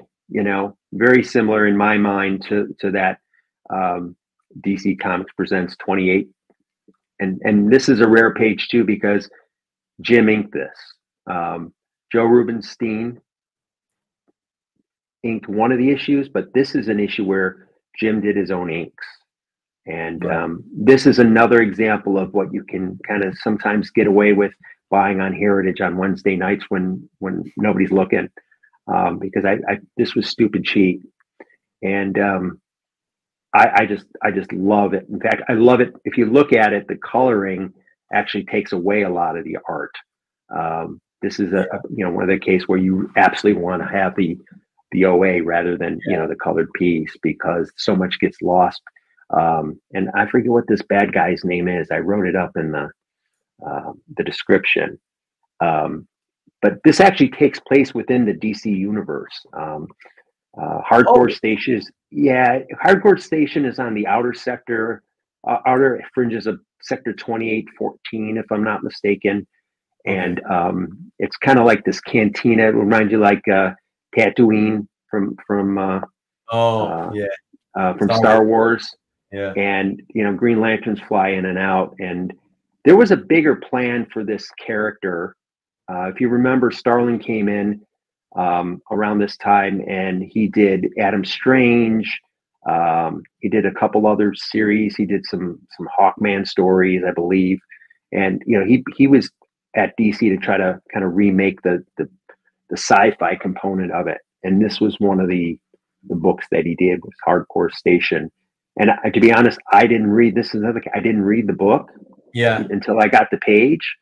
So again, kind of against some of the rules I kind of try to live by as a collector. But you look at you know, just this page, it's all Starlin inks and pencils Yeah, and inks, and it just screams, you know, it just screams what's great about Starlin. yeah, gorgeous, gorgeous rendering with the inks, so tight Yeah. and beautiful, you know, and detailed. And Derek is letting us know again, not dropping the knowledge that his name is Sinar. That's right. Thank you. Yeah, I know I wrote it up. I just couldn't recall it. Because Ruben doesn't give us any heads up on what pages he's going to pick. So I was. Yes, as I always say, everybody, as I usually tell you guys, once again, Tom has no idea. I did all the picking, and Tom has not only no idea what I picked, but he has, well, because he has no idea what I picked, he clearly has no idea what order I'm going to show anything in. Yeah. He doesn't know what's showing up. So, yeah. So there you go. But no, excellent, nice one, and yes, that's why I like posting the original art next to the printed versions, because I'm glad you did that. I like to promote how much nicer it is to have the original art without the color. You know, that's why I like showing the color, you know, because in most cases it's nicer in black and white, you know. Yeah, CJ, those skull kneecaps, knee covers were pretty cool. Yeah. And Hembeck would give those skull knees swirly eyes. Yeah, exactly. Synergy. Indeed, Rick, just what I was thinking. Ruben, the mystery man of art. Apologies, have to check out. Sounds good, Comic Art Boston. Keep well yourself. Thank you for dropping in. Ruben, the slide maker. Got to do it, my friend. Got to do it. Spencer had a bunch of Starlin hardcore station pages at reasonable prices. Okay. Yeah. Well, there was a time certainly when nobody really wanted them. So. And I didn't get that too. I lost money on a Starlin cover from it was Death of the New Gods, and I don't understand the fall off around Starlin's art. I think he's great, but apparently if it's not Adam Warlock or Thanos, if it's not that Marvel stuff, people don't really usually care as much or at all, you know. Yeah, I guess it is what it is, you know. Excellent. All right. Why don't we take a look at the next piece then? And from Marvel, we go over to DC. Or not Marvel. Sorry. That was DC. That's DC. Yeah, it was DC. Hardcore Station. Yeah, that was DC. Yeah, exactly. We stick with DC then, and as we will for most of the night, anyways. Of course. And we will check this cool piece out. Wow. Yeah. So this is, I'm just thrilled to get this page, and this was an eBay pickup. I got it within an hour of when it was posted. This, as I said, earlier, this was Dick Dillin's last issue before he passed at the at the crazy young age of 52. Dick Dillin drew 120 issues without missing a deadline. He drew Justice League from issue 63 or 64, which was I think 1968. All the way to 1980. I would say, there's somebody in the chat may know, but I would say one would be hard pressed to think of who drew more characters over a 12-year period than Dick Dillin. And even Alex Ross is a huge fan of Dick Dillin because of the consistency he was able to keep up for 12 years on a team book. I absolutely agree, Tom. I in fact, I always really enjoyed that entire era of Dick Dillin on Justice League. Not only because he kept a nice, consistent look to it, but he was always a very solid draftsman. And yeah, it was just nice to always know that no matter for so many years, no matter what issue you would pick up, it was going to look like you expected it to look. You know? Yeah. I think there was something like that. Well, his best stuff was inked by Dick Giordano, and it was about, it was around that 120 issues or so. Dick Giordano did a lot of his inks, and that stuff was beautiful. McLaughlin was good, but Dick Dillin, I think a lot depended on who was inking him. And I know he was a little challenged to going to the smaller pages when they went from the large art to the smaller 11 by 17. I read that about some of his, some of his challenges. But the man kept this up for 12 years. And this particular page, like I said, this was, I always wanted a page from Dick's last, issue of Justice League, because I grew up, when you don't have a lot of money as a kid, the team books are the ones that give you the most bang for the buck. And Justice League quickly became, my comic art, or my comic book, my favorite comic book. Downstairs, I've got, I think, every issue from 63 up until 220. And 70% of those are Dick Dillin. And this particular page is the first time the Justice League actually meets the New Gods in this particular page. Cool. And it's Nick, and I think Nick pointed out all the Kirby crackle in this page, because obviously that you guys were a Kirby creation. And I didn't really pick that up until Nick pointed it out when I showed him this page. But that particular page at the bottom is it made me a New Gods fan too. I want to go back and reading about New Gods. Oh, that's very cool. Very cool. So it's just a shame that you lose an artist at such an early age who was so prolific. Absolutely. And this was sad. It was right in the middle of a 3-part series, and of course George took over with 184, which he wanted to do. He really wanted to do Justice League. So, and I have a page from 184, which that's the one I got from Nick. And the idea it's it's kind of a passing of the baton between two of the greatest team artists, of their era. Dillin and George Pérez. Yeah, absolutely. Hey, Wes, what's up? Good to see you. Been a minute. Lovely to have you drop by. Rick, you asked if I was a Grell Legion fan. Yes, I've got a lot of those downstairs. I'm more of a Mike Grell. If I could get some really good pages from his Green Lantern work, especially the stuff that was inked by Terry Austin, either from those backup issues of the Flash. There's some really good pages there. Or when they came back with Grell came back with Green Lantern, Green Arrow with number 90. But Grell did some amazing work as a team book. But it's a lot of work, because you get the same payment per page as if you're drawing Batman, right? And that was always the hard part. Yeah, exactly. It's one thing if the team is the X-Men, because you knew that, you couldn't turn that down. I was like, oh, crap, you're going to get paid well, Yeah.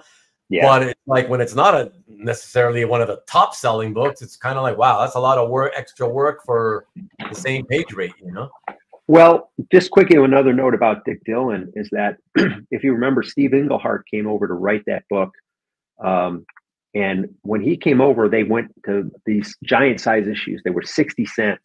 Oh, right. I remember those. Yeah, sure. And that was 33 pages. So Dick Dillin went from doing 17 or 18 or what was it, 20? I forget what the page count was. And I remember reading an interview with Steve Englehart. He just said, yeah, we're going to go to 33 pages. And Dick Dillin said, okay. And he just did it. He just did it. Yeah. So there's an incredible amount of work that he did over the years. Hats off. Yeah. Mark, you mentioned Mike Nasser. Mike Nasser is on my list, especially if I could find those adventure stories that were inked by Terry Austin. Those Mike Nasser, Terry Austin pages, there was a Hawkman, there was a Martian Manhunter. Those things are beautiful. And Mike Nasser and Terry Austin also made, I think, Black Canary more beautiful than she ever was. Big fan of Nasser. And speaking of Nasser, just a nice little segue because it's perfect timing.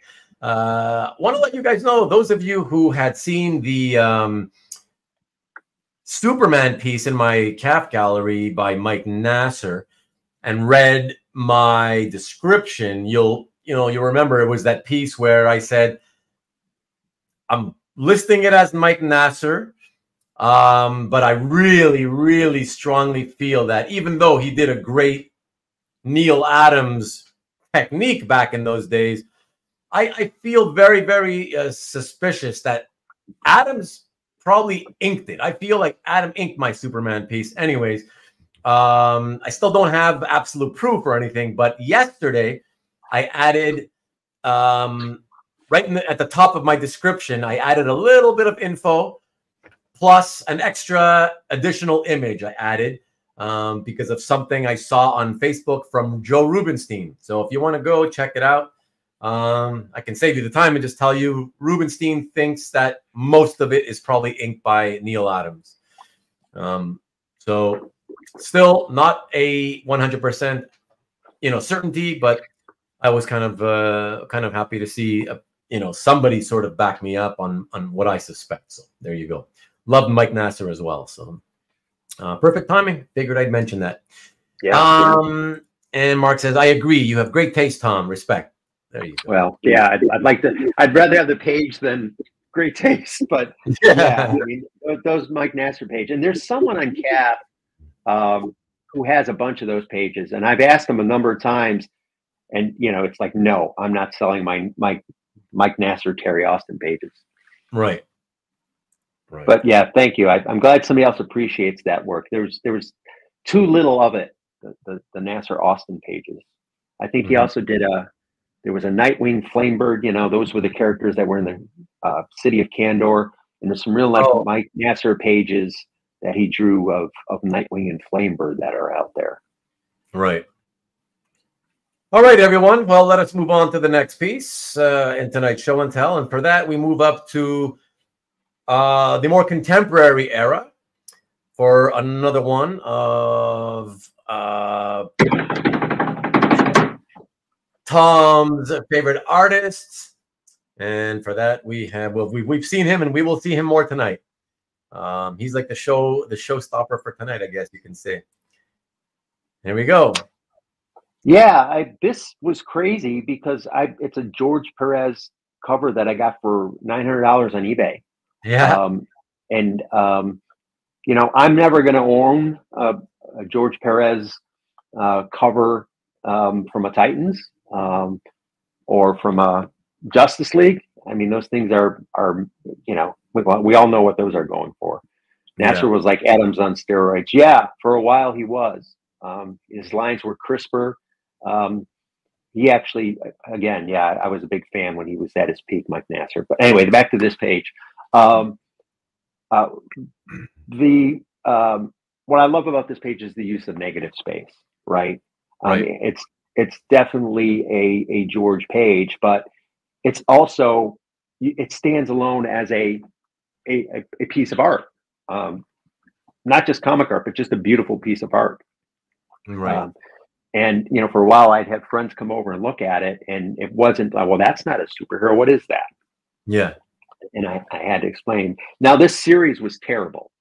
It made no sense. It was right. It was a crisis offshoot that eventually the whole story, the continuity was just blown away by something else because I tried to read it. But hey, and what's interesting about this page is that bottom half is actually it's like an overlay because all three of the issues of the miniseries, the bottom was the same. And I believe Scott Koblish drew the bottom. And for a while, I was going to have Scott Koblish. I found him on Instagram. I was going to have him redo that bottom piece, so I'd actually have a piece of art to go with it. I still might do that. Sorry, Tom. Sorry. I don't mean to interrupt. I don't know that I followed what you were saying there. The bottom, the crowd scene, you mean? Yeah. So sorry if I lost you. I'll rewind. So this was the 3-issue miniseries, and George drew the covers for 1 and 2, and not 3. Right. And the bottom of all 3 of these, this miniseries, the bottom is all the same. So if you look at the black line under Amethyst Sword, this actual page is only, it's a cover. It's 2/3 of a page. Right. And the bottom was the same in all 3 issues. Okay. Yeah. What's interesting is always I have the overlay. It came with the overlay, not the original art. But George signed it twice. He signed it up under on the left side under the guy's arm. I forget who that is. It's in Yes. And then he signed it in the white space underneath the bottom part. Yeah. On the bottom border. Yeah, but again, and this was a few months before he passed that I picked this up. But a George cover for $900 sold. Yeah. Yeah, for sure. And I have a little soft spot for the girl, Amethyst. I'm assuming Amethyst. that's Amethyst.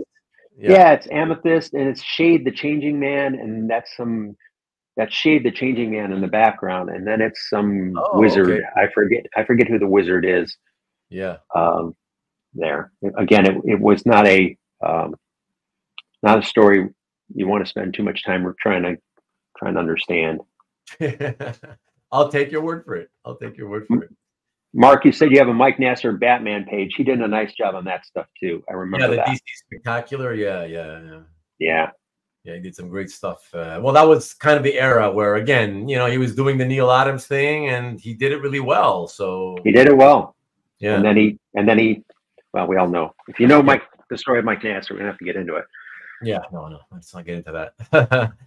All right, excellent. So from there, we actually stay with the contemporary era, and we're going to take a look at a piece that I had to make 2 different slides for.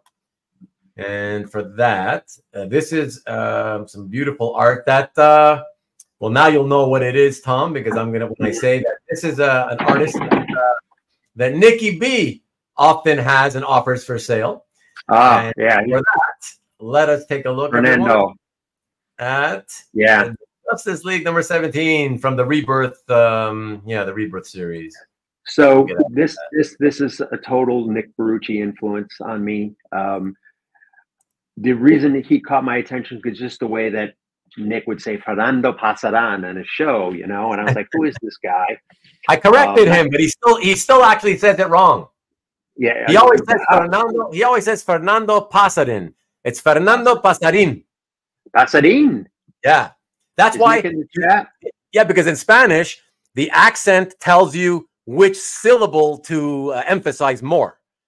So since the accent there on the I is on the last syllable, that means you emphasize the in part.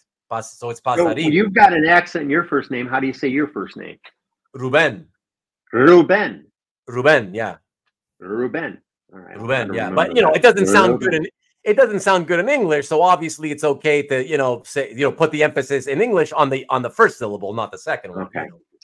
Well, let's get back to Fernando Pasarin. There we go. Holy crap! Again, this is another. I think it was Comic Link on a Wednesday night.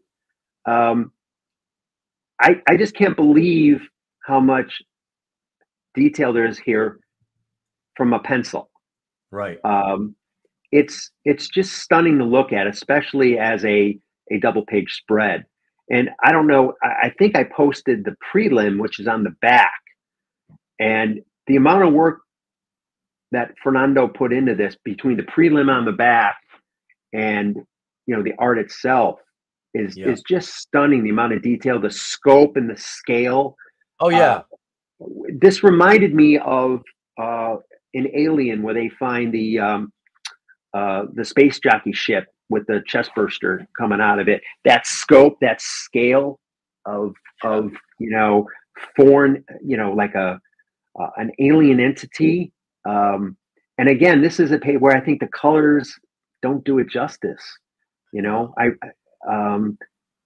I don't know if you actually inked this page or not, or if you just colored over the inks. I'm not sure. Let me see. They probably somebody inked it, or they darkened the inks in with computers. Contrast or something. Might have been.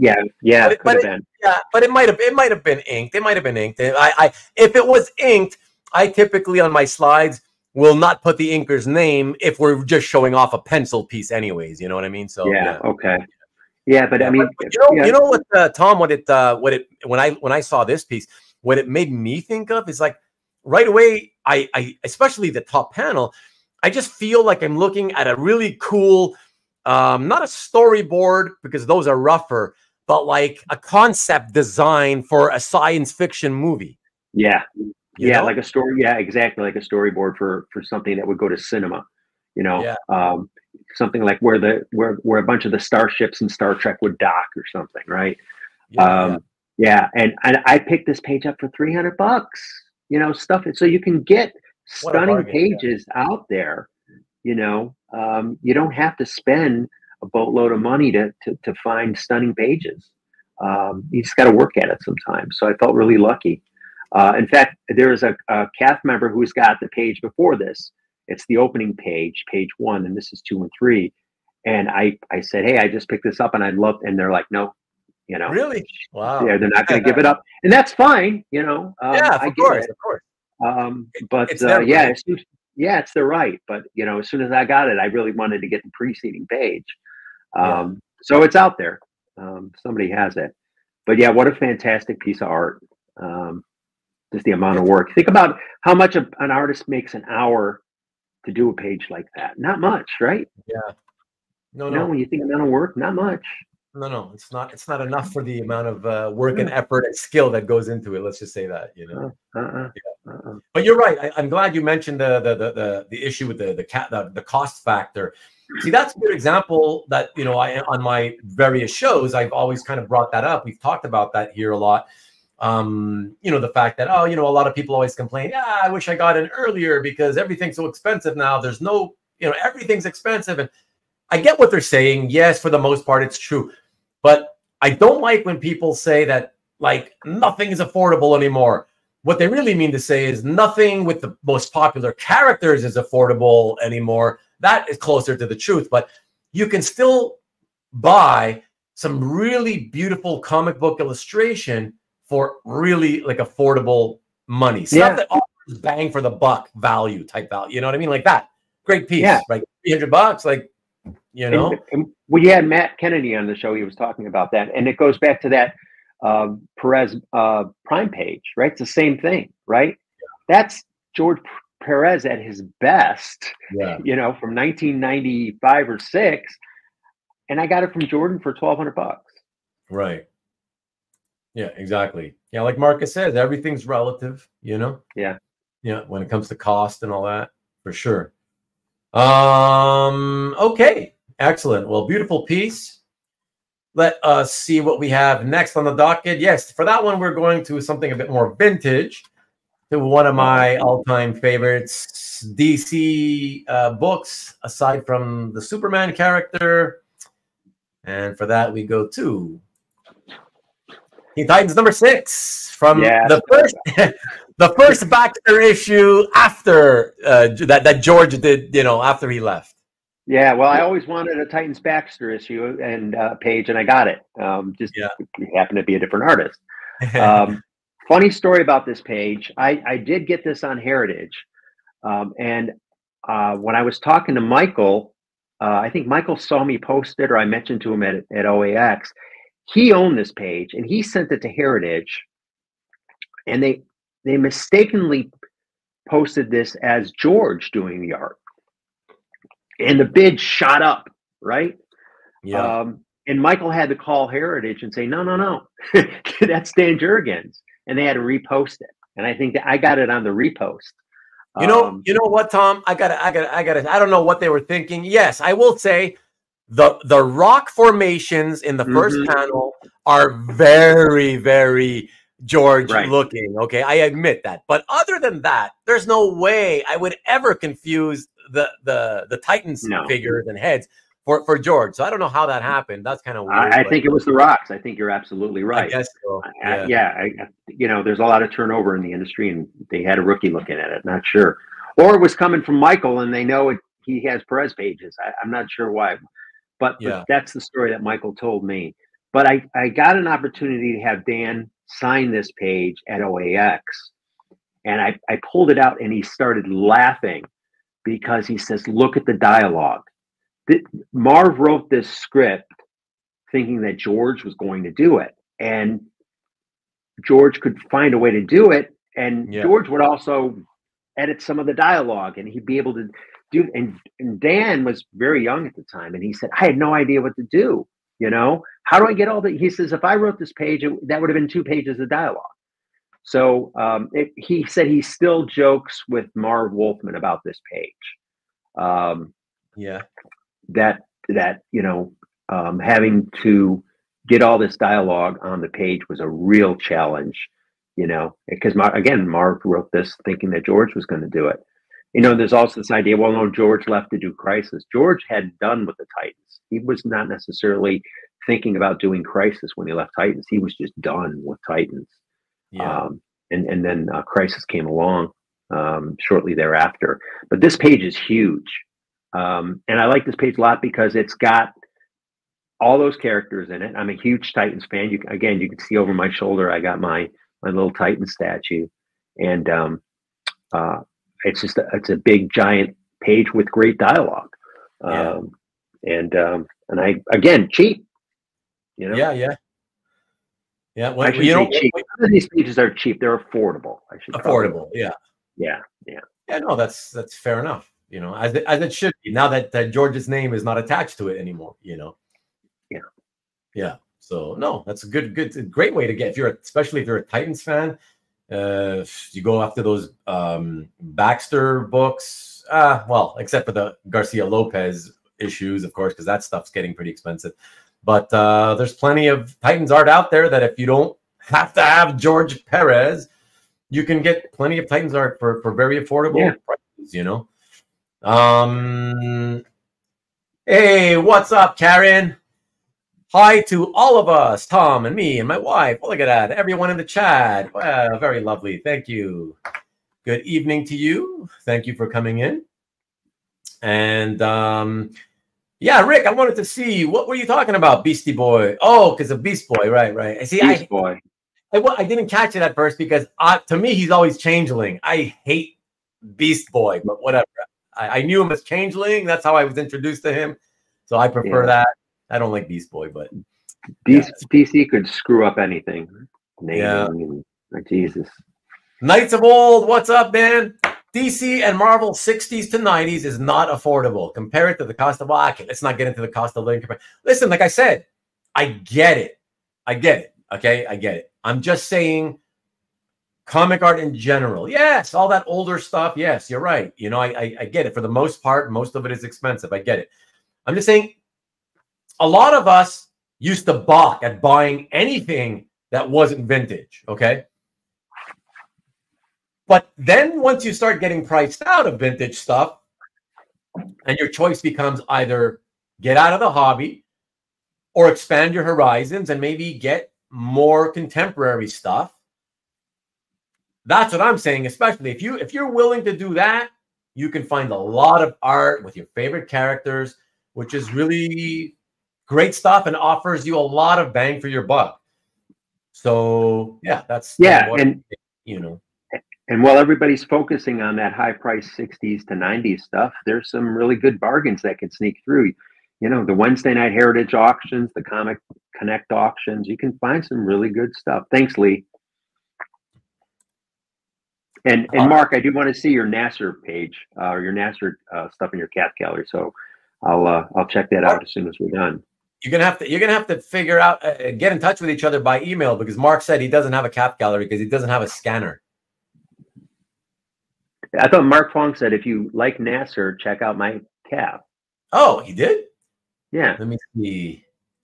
But he just told Lee that I don't have a cap page as I don't have a scanner. So Mark, do you have a cap page? Yeah, clear that up for us, Mark. What's up with that? How can you show Tom your page? Yeah, there we go. Okay. Okay, so let me see a couple of other comments. That was funny. Alberto says, George did it if you're selling it. George didn't do it if you're buying it. Yeah. The Titans page. Very true, very true. Jurgens is affordable and underrated. Well, affordable if it's not Superman related, for sure. Starting to kind of get unaffordable on Superman. Hi, Karen from Larry. Hi, Larry from Karen. Rich says, I finally landed a Perez Titans page from the first Baxter issue. That's true, yeah. And fantastic, too, because that's one of the few issues he ever penciled and inked himself. Yeah, Rich. Absolutely. Yeah. Rich, what issue did you get? Did you get one of the first two that he inked? I happen to have it right here. I just pulled it out of one of my few long boxes I have still. Yeah, to reread this 5-issue story. Yeah, So, do you have this? oh, look at that! What is that? Well, this is that cover, but Well, I I know it's actually this. did. Yeah, but it's a Yeah. poster. It was the one at the Oh, the comic shop. poster. Yeah, Oh, yeah. yeah. But That's I so actually cool. went into Photoshop and I actually, so it could blow up, I actually did a lot of recoloring to it. Oh, So, okay. yeah. So if Okay. you're gonna pull yours out, I'll have mine is bigger, just to let you know. All right. If we're whipping it out, you win. You got the giant one. All right. That's funny. Yeah, Marcus, I'm aware that he was Beast Boy first before Changeling. I know. That's why I specified. I was introduced to him as Changeling. That's why I like Changeling. I thought it was a cool name, and I just found Beast Boy to be cheesy, and I don't know. It just seems like something you think of when you're trying to entertain a young child, not very creative. But anyways, that's just how I feel. Your mileage may vary. And Mark says, thanks, Lee. I will check out. Oh, he was saying, I'll check out your page. Okay. Okay, that's it. Maki Poo Poo. Heritage, they just kill you with the buyer's premium tax and shipping. Yeah, I know. They suck. Oh, I'm sorry. Did I say it out loud? I'm sorry.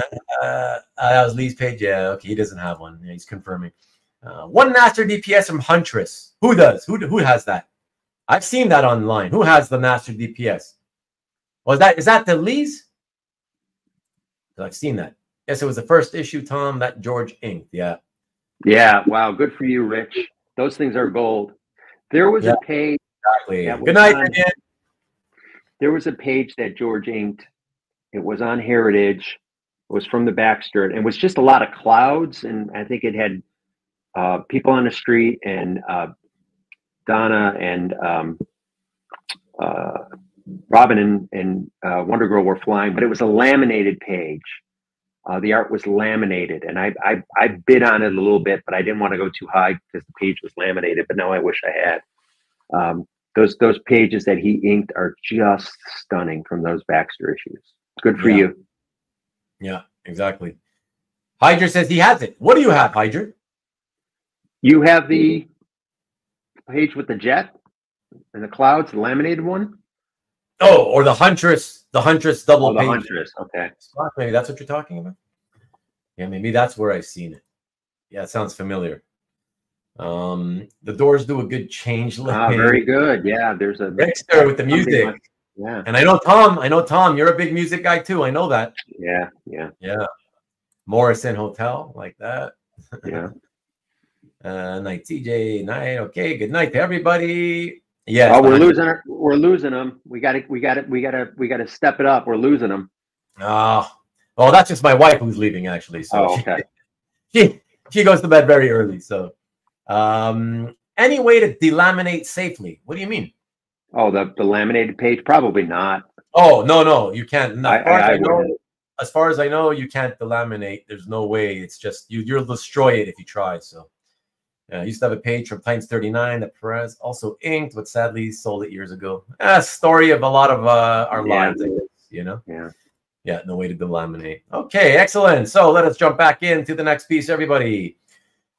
And from Teen Titans, we go to, I think it's JLA again. Let's check it out and see what it is. Yeah, JLA 184. All right. Yeah. So you should have. Yeah. So that's all right. So this is the page I've talked about a couple times tonight. I was able to tell my story to Nick, and he agreed to let me buy it. So I now have 183 and 184. I have Dick Dillon's last and George's first. Both pages have Batman, Huntress, and Mr. Miracle in there. And there you go. So and these two pages, they're actually, I don't try to move my camera, but they're on a shelf next to each other over my left shoulder. And I'm thrilled. I now have a page of George's from Crisis. I have a page from Titans, 2 pages from Titans. And I have a page of Justice League and JLA Avengers, which to me, those are his top DC work. I love the planets coming together. A little bit of the look of the Crisis planets that we'd see maybe 5-6 years later. I love the detail on the background, the Pérez detail on the computer screen, and just his storytelling. His storytelling of wide shot, tight shot. I have a background in video and video production, and you could see George was directing. He was directing this story, and he was able to show the scope of Apocalypse and the dungeons of Apocalypse, but still tell this compelling story as a director, moving the camera around. That's what makes him such a great artist. Not the fact that he could draw great detail and do emotions and faces really well and draw distinct faces for characters between issues. But he was a great director, and this page shows what a great director he was. Yeah, beautiful. And one last look, everybody, since they were consecutive issues. Yeah. Here's the last Dick Dillin issue with Frank McLaughlin. And then, of course, the next issue followed up by the great George Pérez. And again, keeping the consistency in the inking, I guess they wanted to. They kept Frank McLaughlin on inks. Yeah. So, yeah, that's fun. Yeah, it's great. It's cool. It's cool that you have one of each, Yeah. And if you would sell me your Dead Man, then I'd have adventure comics from Jim Aparo, and then the next issue. Well, never mind. That ain't happening. And Lee says all the Fourth World characters, just gotta love it. Yeah, very cool. That was fun about that. Very cool. Okay. All right, everyone. Let us continue with the show and tell and go on to the next piece. This next piece is very special, contemporary, but very special to Tom for reasons that he will make clear to you all in a moment. So let's listen to what Tom has to say about this piece. Well, yeah, just a huge Watchmen fan. And, if you look at the work the titles that DC was publishing, starting, the summer that I had graduated or was about to graduate high school, 84, I was a junior going into my senior year. You had Alan Moore's Swamp Thing. Then you had Crisis. Then you had Dark Knight and Watchmen. Then you had Brian Bolland and Alan Moore on The Killing Joke in 88. You had Death and Family in 89. You had this kind of every year DC was doing something great. And the one that just jumped out for me was Watchmen. And I didn't really realize how much I actually liked Watchmen. I kept going back and reading it until I saw the movie, which I thought the movie was fantastic. But I always wanted to have Rorschach in Chicago, right? Some sort of iconic representation of Rorschach in Chicago. Right. And Miles popped up on one of the pre-OAX shows that Bill did. And he was doing some Marvel card art. He was doing some gaming work. And the idea of having a painting was something I never thought of to make this kind of vision come to life. I thought it would just be an artist drawing it. And Miles did such a great job here with not only the leather and the shadow under the hat, but if you look at the sky kind of represents the Rorschach patterns in his face. Right. And I didn't ask for this. This is what he did as a great artist. And if you look on the glove, there's a little bit of blood on the glove. Right. And the leather just shines. And it's my hometown. I thought Jackie Earle Haley was the most perfectly cast role in sci-fi in the last 20 years. He was just fantastic as Rorschach. I was so excited. I love what that movie brought to life. I love what Zack Snyder did with that movie. I love the fact that it changed at the end, because I thought the squid at the end of the movie would have been silly on film. and it just made me love Watchmen all the more. And I was just so glad to get this done, and find an artist who could just create that darkness and that broodiness, but still make it intrinsic to my hometown. Yeah. And do you know, do you remember if does he work in oils typically? It's oils. Yeah, it's an oil. It is oil? Okay. Yeah. There you go, Rich. Yeah. And, Miles does some great commission work. He's still available. I think it's mileswool.com. Okay. If you want to find him. He auctioned off a real nice piece, Dr. Doom, about 3 weeks ago on Nick's show. All right. To raise some money for a member in the community. And then he did some really nice commission work. He did a Spider-Man for OAX as well. But I love this piece, and it's an 8x10. But if you can see, it cut back to me. Oh yeah, sure. Yeah, I'll show you guys over my shoulder. I had it blown up. It's right there. I had it blown up on canvas back there. You guys can see it. Yeah. Nice. So I had a giant blow up of it. That was my first real commission piece. I should say real. It was my first commission piece. First time I had a commission done. Really recent too. So yeah, I was thrilled. Yeah, I had never done a commission. I had nothing ever really jumped out at me. I bought a commission piece, but I never had one done for me, and that was the first, and I couldn't be happier. Oh, excellent. Yeah, always glad to hear that, because I've heard so many, and I still hear so many horror stories about commissions. So many of them go wrong. So it's nice to hear when somebody, especially on their first attempt, it turns out really, great, and you're really super happy with it. That's always great to hear the story. I gave Miles a choice.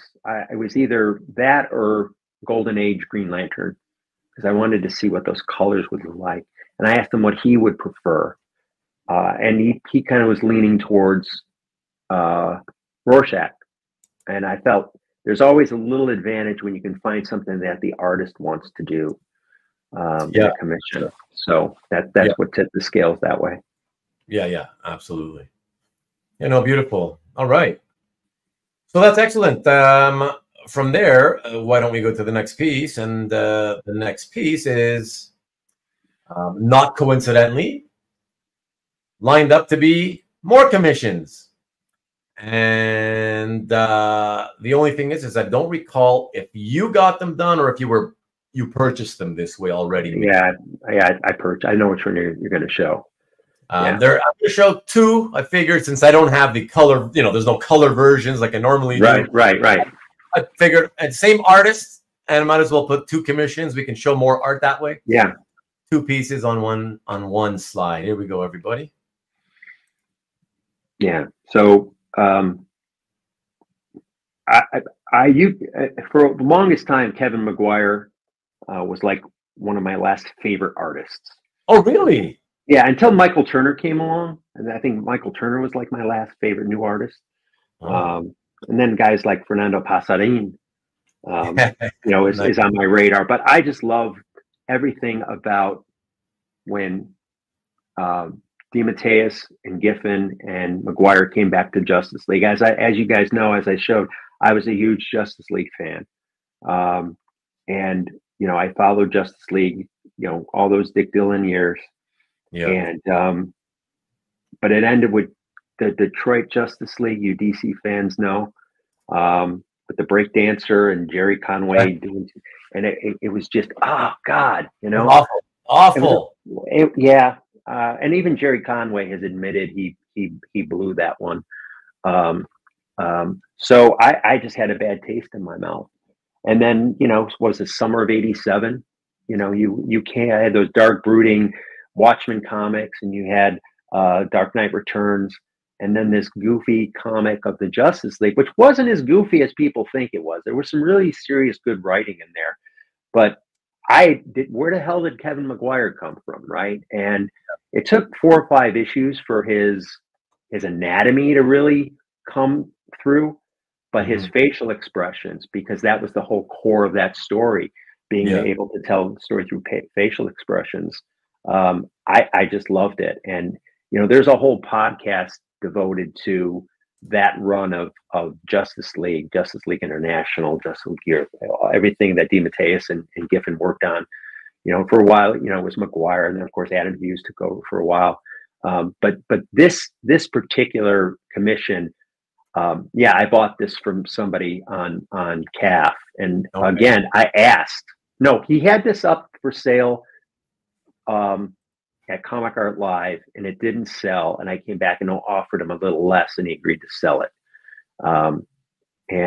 What I don't like is what you won't see in any of my art is villains beating up on heroes. There was a really cool Perez page. It was a cover to Brave and the Bold recently, and it was Ultraman having a rock, and he was going to crush Superman with it. And it went really affordable, but I didn't want to spend the money because I don't want to see one of my heroes get bested by a villain. Yeah. I just don't want to see that, or I'm not going to spend money on that. I may call it goofy. This is the opposite, right? This is Batman taking the Joker and basically, being that one punch badass Batman from that Justice League brouhaha era. Yeah. And so that's the left side.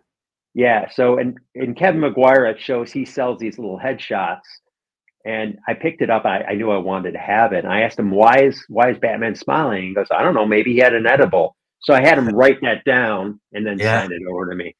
And it's just a nice juxtaposition, a brooding Batman and a smiling Batman. From the same guy. Yeah. For sure. No, it's a lot of fun. Really a lot of fun. Out of curiosity, do you know what he used for the color on the headshot? No, I don't. But but what I did, speaking of color, I tried to get a hold of McGuire through his website because I wanted to send him this and have him color it the same way, because I liked the way he colored it. I would never have anybody else color it. But he didn't respond. So I don't know. I think it's markers. Okay. I believe it's just markers, but I love the way he does that flat kind of coloring on his stuff. FYI, I would still leave the one with the Joker uncolored.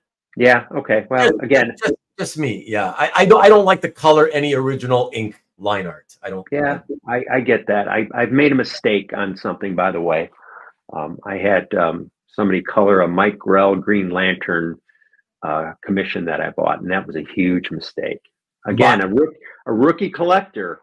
But was it not even Mike Grell coloring? No, it was somebody else. Yeah. It was a well-known colorist. Yeah. It did not turn out well. Let me guess. Let me. Can I take? No, don't. Because I won't. You won't admit to it? Okay. No, because he did some great work in the past. He was a good colorist, but it was my mistake. It wasn't his. He was just doing what I paid him to do. Yeah. That looks like marker on Batman's face. Okay, yeah. Yeah, I think it is. Batman's baked, indeed. Looks like Copics. Yeah, it looks like some kind of marker for sure. Bat gummies. Yeah. Marcus only gets his Bob Kane colored. Nice. Original Bob Kanes. He could have his daughter colored. Yeah. Cool. All right. So with that, let us move on, everyone, shall we? Next piece tonight is... Thanks everybody for hanging out this late. I don't think I've ever had an audience this long. Yeah, they're used to it. They know I always go at least 3 hours, so they're used to it. But yeah, Teen Titans 23 classic era, beautiful with Commander. Yeah. Yeah. Well, no, that's Blackfire. Oh, yeah, but that's you're right. Yeah, you're right. Yeah, Commander. Yeah, her real name. Yeah, no, you had me. You're right.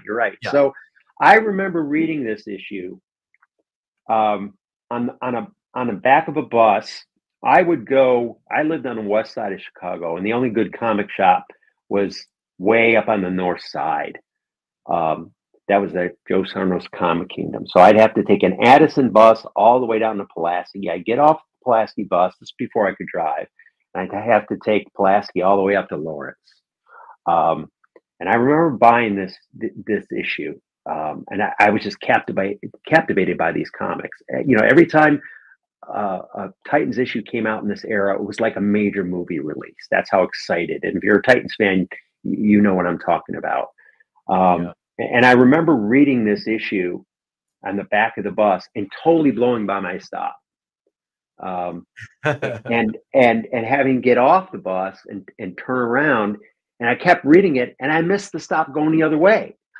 Only by one stop, but maybe I have an attention problem. I don't know, but that's what this whole run. This was the first, like deep story arc in the Titans. This was before the Judas contract. This was the first, and it was taking you out into space, and it was giving you the story of one of the new Titans, and this broke out into the Omega Men, if you remember. But I got this page because I had that set of Titan statues behind me, and I needed a page with all the Titans in it. Right. And the only one that isn't in this page is, of course, Starfire, but her sister is, so it kind of takes place.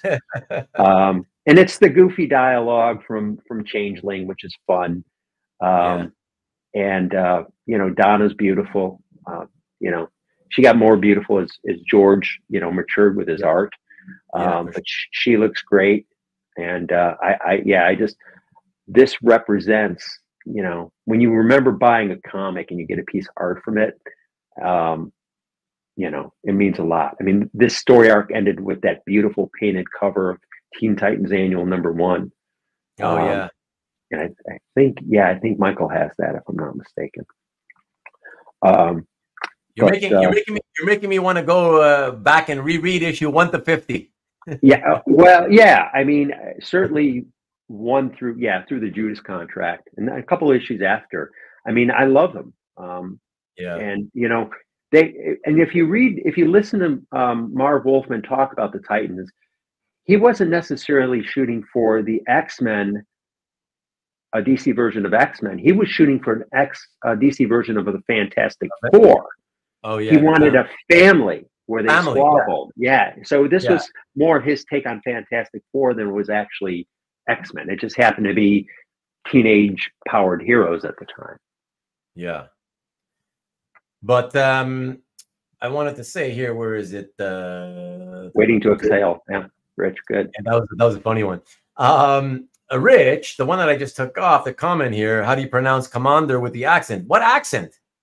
I don't know what you mean by that. It's an apostrophe. It's an apostrophe after the D, so it replaces, I guess, the E, and that's it. There's no accent. It's an apostrophe. So there you go for that. And they were firing in all cylinders at this point, says Rich. That's true. She lives on the hill. I missed that one. I'm not sure what you're referring to, CJ. Sorry, it went over my head. Karen says, I love space pages. I think most of us in comics love space pages. They're always awesome. And Marcus, what are you saying now? I want to read to 50 because I love Terry. Oh God! Oh, that's not scruffy. Terry Long's scruffy beard. Terry Long was the luckiest guy in comics. Terry Long was just way out over his skis. Okay, Rich. Okay, I didn't know you were joking. Your humor didn't come through on that. What can I say? But Commander, eh? Hey. Bird nest hair. Yeah, but no, you're absolutely right. We've had this discussion on my one of my shows before, Tom, about Terry and how much we hated Terry, or certainly how much I hated Terry, and how lucky that character was. Like, what? Do you remember the issue where Donna's taking a shower and it's like, it's Terry Long? There's no way that happens in real life. I know. Unless Terry had been like a billionaire kind, whatever, then that happens in real life. Otherwise, that's not happening. And Terry, I don't remember, what was he, a writer? Whatever he was, journalist or something? I can't remember. I don't know. So that was the fakest relationship I've ever seen. Or unrealistic, I guess we could say. Rich was more of a Sarah Sims fan. Yes, that's better. But okay, let us go on, everyone. Let us go on and thank you, everybody, for those of you tuning in late. I appreciate it. Thanks for dropping in. I hope you're enjoying the show and tell. we have pretty much like the high for the evening right now, interestingly enough. And it keeps fluctuating, but that's awesome. Thank you, all of you. So from there, why don't we go to the next piece? And for that, we go from Teen Titans to Weird War Tales. And I just picked this up after OAX, after chatting a little bit with Jose. This popped up on Heritage. I got the page not necessarily because it was Jose. Again, and here's another master director, right? Yes. You don't really get to see the anatomy stuff that he does, but as far as moving the camera around and telling the story, he does a really good job of telling the story here. This particular story is about a U.S. Sergeant who it's a paratroop regiment, and one of the paratroopers is afraid to jump out of a plane, and he tells the guy, "You're just he gives him crap for being afraid, and kind of pushes him out to jump, and then he jumps. Well, he lands in German territory, and he fakes that he's dead in order to escape the Nazi regiment there. It's a quick story. It's like 6 or 8 pages. Right. But in the end, he encounters a bunch of vampires, and he's scared out of his mind. So at the beginning of the 8-page story or 6-page story, he's dissing on some private because he's afraid to jump, and then you see at the end he's dies in fear himself.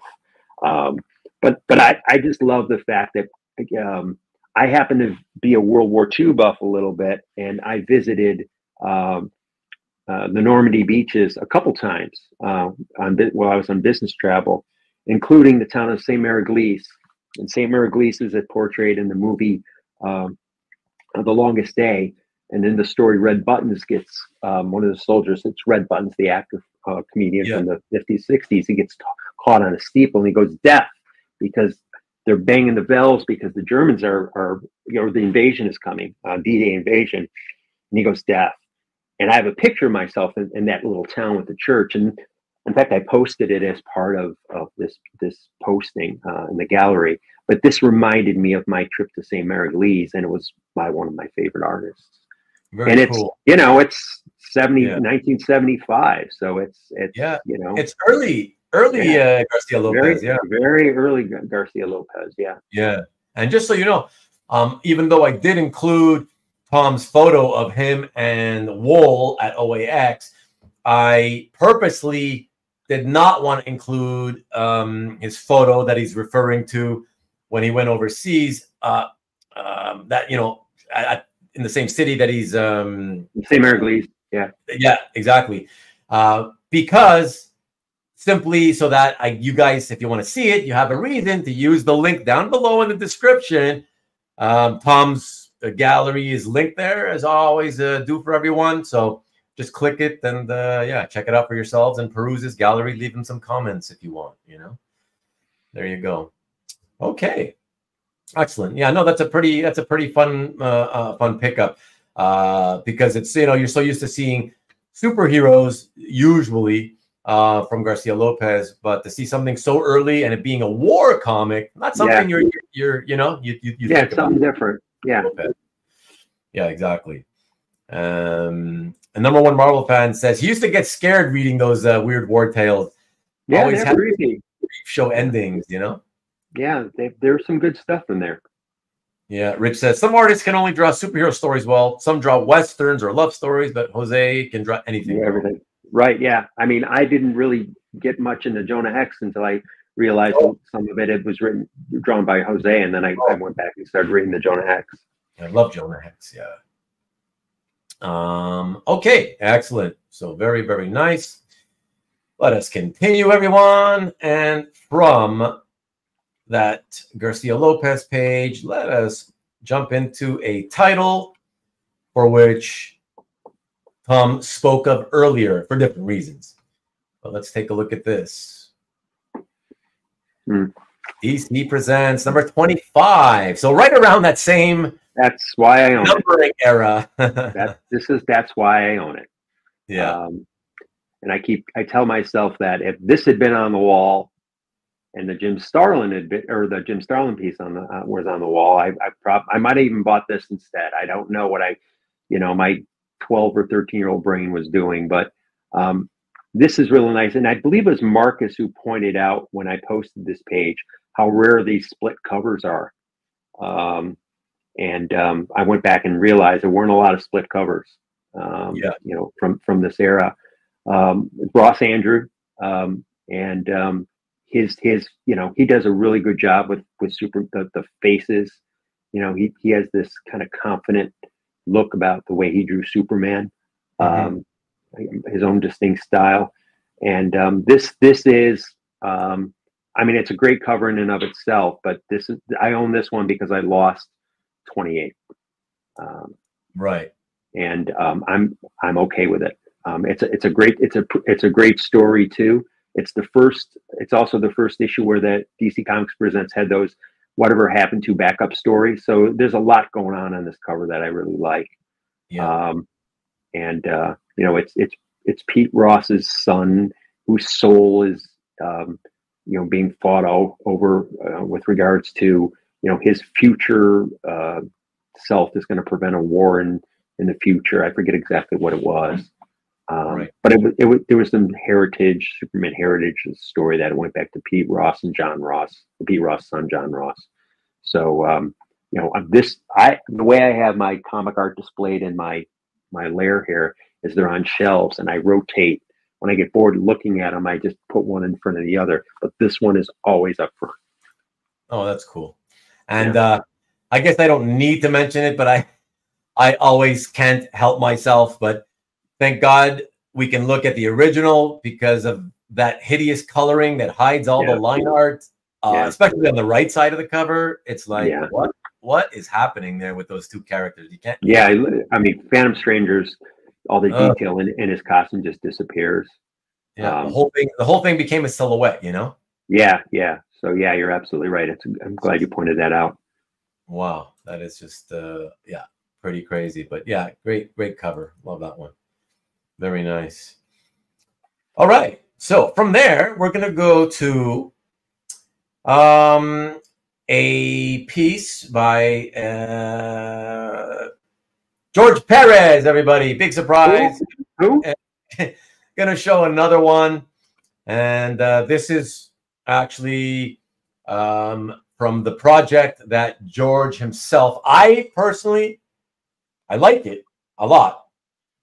But I don't agree. I'm not of the same opinion. It's George's favorite. George said that was the stuff he said was his most proud of. Yeah.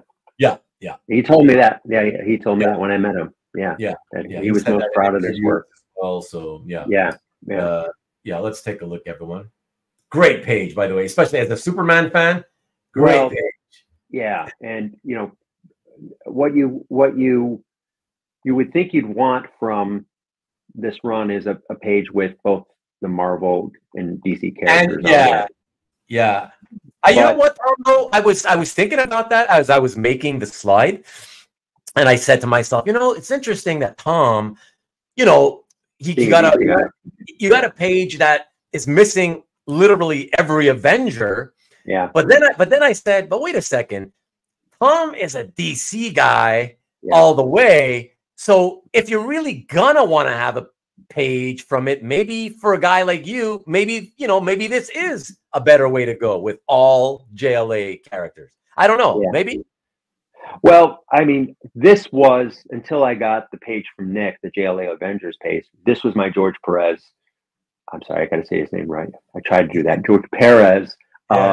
This was my George Pérez JLA page, right? Until I got the one from Nick, and it's no slouch, man. And if you look at the maturity of his art from 1980 to this particular era on this page, again, this is one of the great pages because George inked it. And it's his facial expressions. We talked about Kevin McGuire. George was no slouch with facial expressions, especially in those Titans comics, right? He nailed his Wonder Woman, his Aquaman. They always look the same. issues and years apart. He nailed that. Right. And you look at the detail on the upper left panel, then you've got, all the Justice League members. The only thing that bothers me, of course, is that it's Kyle Rayner. It's not Hal Jordan, but that was the Green Lantern at the time. So we can't do anything about it. But yeah, there's just so much to love about this particular page. And George did say, and I asked him, what are you most proud of? And he was proud of this. He felt this was his best work. But he wanted to do this thing for how many years, right? Oh yeah. I mean, this was his whereas Crisis might have been his magnum opus. This was his love letter. So yeah, this is another one that'll go with me. Be passed down to my kids. Yeah. I have the indignity of having to say that I never got a chance to even read that. I never got my hands on a copy of that. And since they don't seem to want to put it back in print, even now, where Marvel and DC both have just announced that they are putting out 2 different omnibuses of all those crossovers they did from, like, I don't know, the 90s, or I don't know. I read that. But they're doing these 2 omnibuses. They're putting all these stories together, but they're not going to be doing the JLA Avengers. Like, why? That's what I hate this industry for. I don't have an answer. If you really want to read them, you can find them, the digital versions, online. I mean, I know. Right. And honestly, I do have to go digital. I got no more room for paperbacks, trade paperbacks, whatever. I have to go.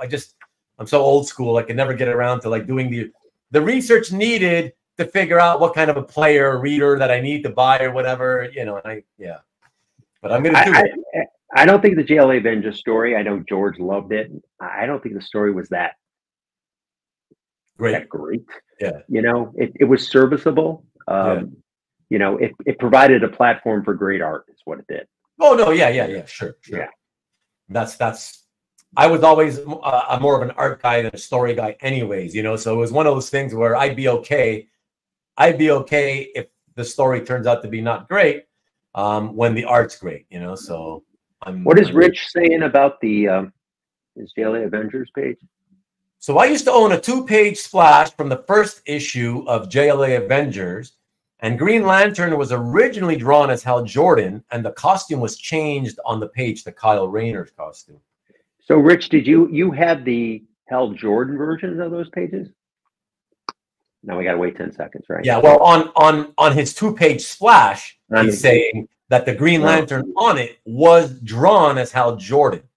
I'd love to see images of that. I don't think I knew that. I thought Hal Jordan was on those pages from the.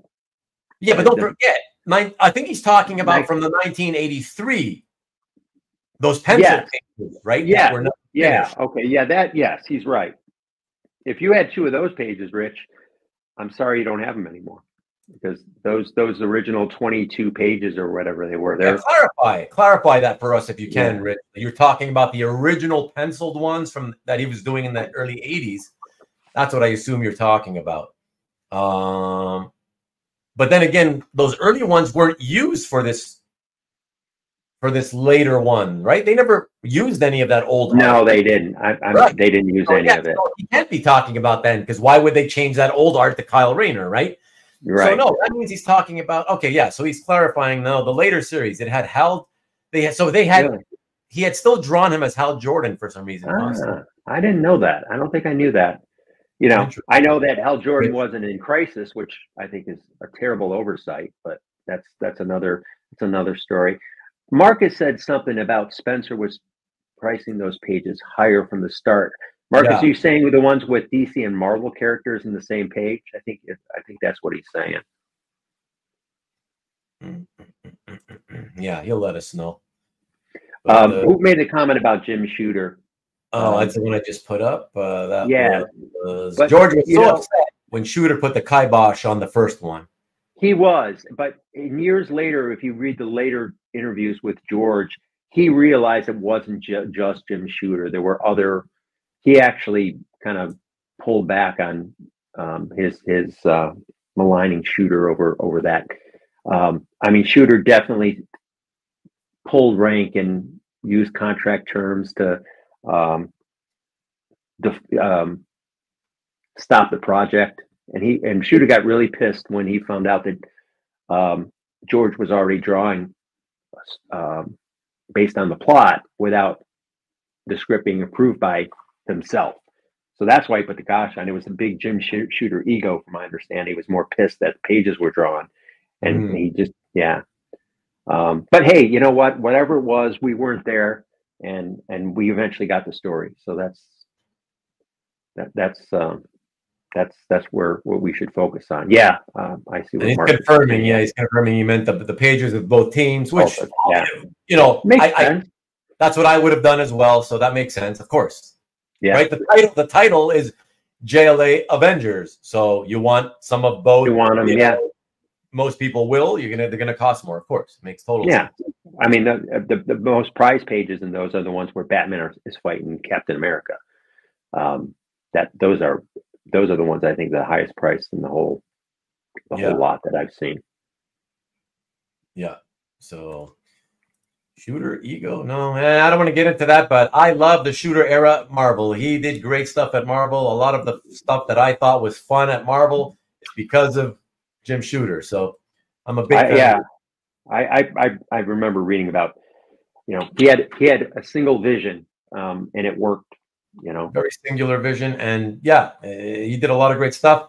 Look, he pissed off a lot of creators at the same time, but just as you will find many creators that hate him, there was tons of people he was great to that will revere him. So he made a lot of careers, right? There's certain characters in the players in the comic world that made a lot of careers. Jim Shooter made a lot of careers. Terry Austin made a lot of careers.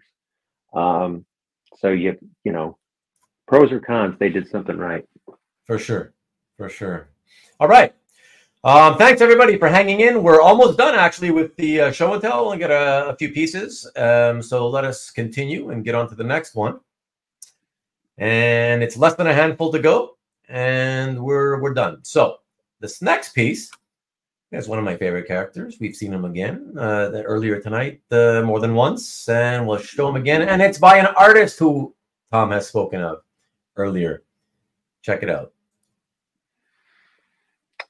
So this, I bought interesting story.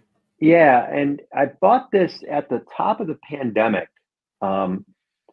Right, I think it was off of eBay. It was like May of 2020, and this guy was selling pages. He was out of work, and he listed at a certain price, and it was too high. And I came back and said, "Listen, I'll give you this for it." And he's like, "Wow, I need the money." So yeah, so I was lucky to get this. Now I knew when I bought it, it wasn't the actual printed cover. And I had a chance to speak to Howard about this. Well, hold on, Tom. Hold on. To be fair, I mean, it is the actual printed cover, isn't it? But the only change being the Superman, isn't it? I thought it was originally changed in Photoshop. Howard said he redrew it because, he couldn't remember if somebody in editorial asked him to redraw it. It was drawn with the intent it was going to be the final cover.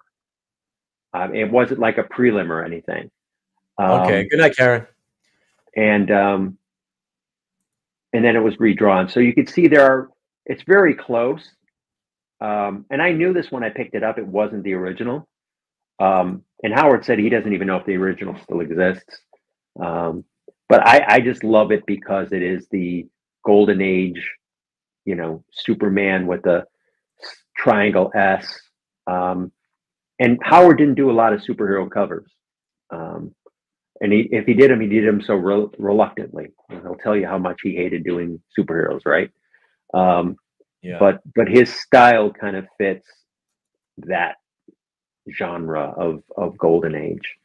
And it also reminded me very much, and we'll go back to that darn DC Comics Presents 28 cover, which has Mongo holding Superman in his hand. Right. And it kind of reminded me of that. So again, it's a Howard Chaykin cover of Superman, and it may have not been published exactly at this, but I think it's great. I was thinking about selling it for a while, but as I often do, but this one I've decided to keep because it's so rare to have Howard do a superhero cover.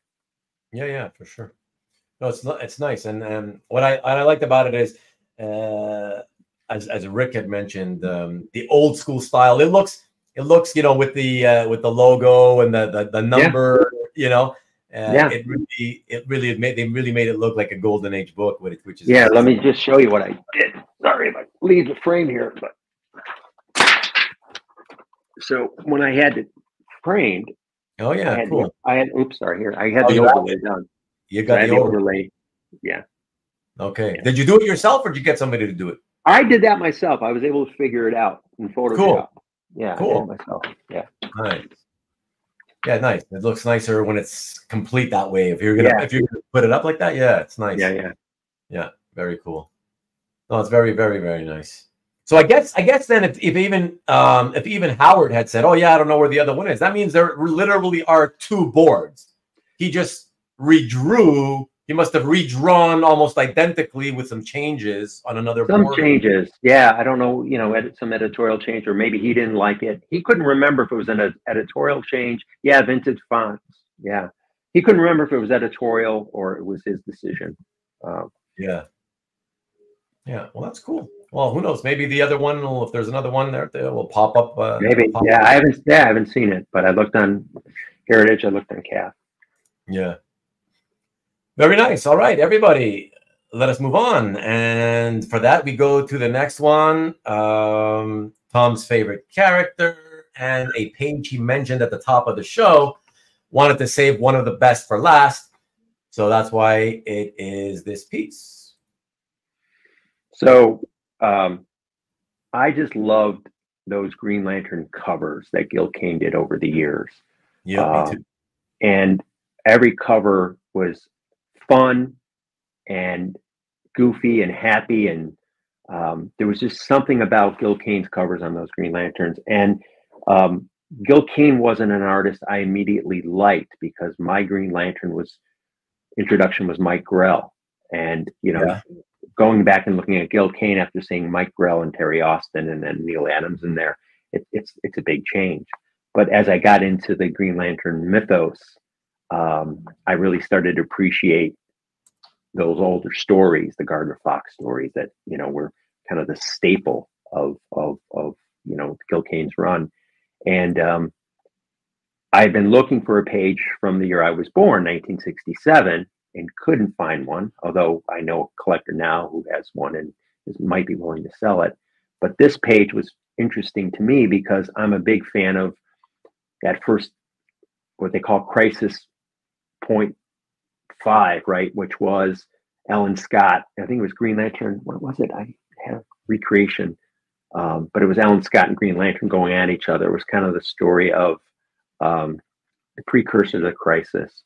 So this page happened to have Alan Scott and Hal Jordan on it, and it has that beautiful panel up at the left, and that's before Zipatone, man. So that's all pen and ink up there, where you've got Gil Kane. But Hal Jordan, Gil Kane drawing Hal Jordan going between Earth 1 and Earth 2, looking for Alan Scott.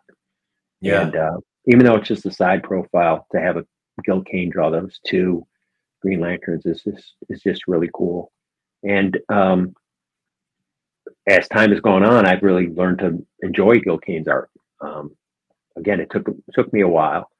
I'm happy to hear that, Tom, because I've always been a huge fan of his work. So but now I've got Green Lantern going all the way back to number 40, I think. Okay. The only reason I don't have any earlier is because they're just too darn expensive. In fact, I just picked up. Here, you can switch over to me. I just picked up a couple Green Lantern issues. Oh, just the other day. Yeah, I just picked up a couple Gil Kane issues just the other day. I just got them in the mail. So you're still buying? You still collect comics as well? Yeah. When I find the ones that I want, I have a list of issues I'm trying to fill out. Okay, You know, like a want list, yeah, very specific want list. yeah, Yeah, very specific. You know, but the new comics, I don't even know what's going on with new comics. yeah, Yeah, I have no idea. yeah. Chaikin Yeah, did learn Kane. That is right. yeah, Right, that's Rickster. true. Yeah, Very and their true. art is similar, but they're also very different. It's hard, you know, kind of Yeah, this block. They're very similar styles, but also very distinct. yeah, yeah. Very cool. Yeah, and what Rick had said, he had mentioned, you know, it has both lanterns on it. Man, I And then, remember there was a time like in the 80s, in comics, like they always made a big deal about like if you bought like any crossover, like it was such a big deal, like it was considered key. Any comic that had like the Golden Age, like Justice League and Justice Society of America characters crossing over with each other, you know. good night, Lee. Oh, gotta leave, gotta eat dinner, night all. Have a Yeah, good night, Lee. Thank you for dropping in and yeah. hanging out. Appreciate it. Thanks, Lee. Well, I as much as I liked Crisis, it was a problem that to me didn't need to be solved. I knew Earth 1, Earth 2, Really? Earth X. I didn't think it needed to be solved. Really? I did Wow. not. I did. I had no problem with keeping the Earth straight. To me, it was simple to understand. And you know, as proof, they went back and blew the whole multiverse back out, right? Um, but I got it. I totally understood it. And remember, you know, the Earth 1, Earth 2 that Julie Schwartz created was responsible for the Silver Age of comics. It was responsible for bringing back comics from the dead, which Julie Schwartz basically did, right? If you remember, it was Julie Schwartz who brought those characters back as Flash and Green Lantern. I get it. I get it. But Yeah. here's the thing, Tom. Coming from one of millions of, at the time in the 80s was my time, early 80s, you know, Marvel guys, right? Yeah. So okay, I only had very limited money.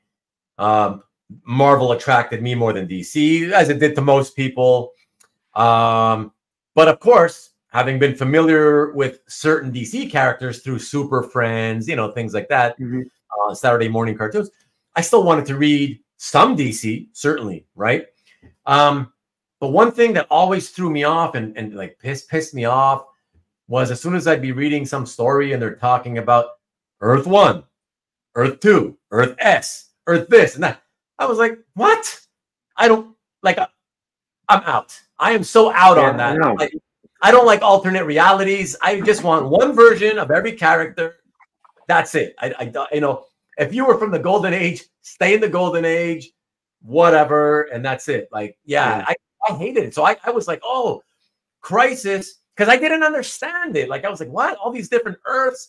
And so they told me, oh, Crisis is going to try to get rid of everything to make it one Earth, one universe, essentially, with one Earth. To me, that just seemed like, okay, this will probably make a lot more sense to Marvel fans who kind of don't get DC. So I thought it was a great idea. Now, all these years later, it's been retconned out of existence. I know. Why? Yeah. Redone and whatever. But I would really like to be in the room when DC makes those decisions and say, stop. Yeah. You know, I know. You know, just stop screwing around. But anyway. I know. But I got to tell you, for me, it was so epic. To this day, it's still my favorite sort of superhero epic size story with tons of, you know, characters in it. Yeah, everything about it, just I remember it just felt so epic as it was happening. And we are now going to talk about, that'll segue perfectly, because I see what you did there. I see what you did there. We are going to segue and let's talk about this a bit. We'll continue talking about it after we talk about this particular page. Why don't we? Yeah. Okay? Yeah. It's his magnum opus. And I got this because I lost out on a page from a dealer. This particular dealer, he's broken my heart more than girls in high school have, because every time he does his art drop and I go to see a page that I want, I send him a text. It's like, nope, already gone. Son of a. and that was the case. There was a Perez JLA page. It was a JSA JLA crossover, and I missed it by about a minute. And about 4 days later, that dealer called me. It was Glenn, and he said, "I've got a crisis page, and I want to let you know I'm going to put it up soon, and just I just wanted to be on your radar." And he did the art drop, and my radar was up, and I grabbed it. And I'm very appreciative of Glenn of being empathetic to me missing out by a minute on that. I think it was JLA 192. It was the last JLA JSA crossover. So I picked this up, right? And it was a little bit more because it is from the magnum opus. And as much as and by the way, my opinion on the Earth's not needing to merge, it didn't really form until several years after, because I too, like you, was excited about where this was going. Mm-hmm. But the story, it's better than, say, JLA Avengers. But again, the story here was a platform for great art. This series, I think, went on about 2 issues too long. But I still read it to this day. I have the novelization by Marv Wolfman and Bethany, which I thought the novelization was really helpful to understand the story. And I'm just so proud to own, a page from the, which is regarded this was the beginning of the Bronze Age, I think. This kicked off or the Copper Age, I think they say. This kicked off the Copper Age, whatever that was. Yeah, but you look at the page. I don't fall for all those stupid terms comic book guys come up with. They make no sense, whatever. But anyways, but it's got Dr. Fate, and this happens to be a page where Wildcat gets crippled. Yes. See, that's the thing. So this is if I may interject, Tom, for a moment here. So this is part of the reason I keep saying why for me it felt so damn epic. Okay, I was familiar with the major DC heroes, okay, but I only had a very passing familiarity with all the other ones. So, for example, I knew nothing really about JSA except I recognized the characters. I knew who the JSA characters were, but I'd never read them or anything. But this page, like so many other pages in this series, this page is burned and just seared into my memory. And it's because that bottom tier, okay, that bottom tier of vertical panels, of 5 vertical panels.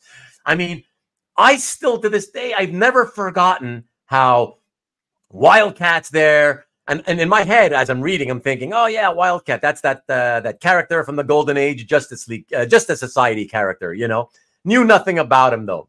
And oh, that's so cool, it's like he's basically got no powers other than he's a boxer. That's all I knew about him. And look at that, they're showing him doing regular human things. He's saving a little girl, right? And 2 panels later, the electricity hits him and he gets crippled, as you said. And then I believe is it the next page where Mon-El who looks at him with his 3D whatever, 3D vision or whatever you call that, the see-through X-ray vision, right? And he says, he'll never walk again. It was so, oh my God, every panel hit me. And like I said, I knew nothing about Wildcat. Like, he didn't mean anything to me, but that happening to him, it meant something. So that's what it just, the whole thing made me care, even though I didn't have a lot of familiarity with these characters, Yeah, I mean, this really turned things around for DC too. It brought the attention back to the heroes I grew up and loved, and I again having a page from this. You mentioned this page is sticking in your brain. The one that stuck into my brain, Nick actually owns, and it was a page where Ultraman, who's a bad guy on Earth 3. Oh, he's the villainous Superman guy, right? Yeah, Right. yeah. He basically flies into the antimatter wave knowing he's Yes, going to die. And yes. what struck me about that page is this is a villain that you hate, Right. right? But you And he's have a hero. empathy. Yeah, but you have empathy for him, and you have, Yes. yeah, and that actual page is actually in the Crisis animated movies that are coming on. But that was the page that always stuck out to me as saying, "Holy crap, this is a real, this is the real deal." Crisis was going to really make some changes. You know, Earths are going to live and die. You know, was that Ultraman page was the one that stuck out with me. And Nick Yeah. has a really good story on his posting of that page about what that page means to him. Right. But there are some memorable pages in that Yeah, but that run. That's a good, yeah. Yeah, that's right there. Also, again, one of many, but Yeah. another excellent example that for me, I was like, by the way, I gotta tell you, I had never heard of that guy. I didn't know who that character was. I never heard of He's him. a boxer. He was a heavyweight champion. No.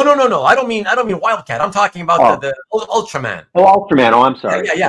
Yeah. So I didn't know, but I can see by the costume. I'm like, and by reading up till then, I was like, okay, this guy looks like he's a different world's version of Superman, but evil or whatever, And I knew nothing other than that, what I could gather just by reading.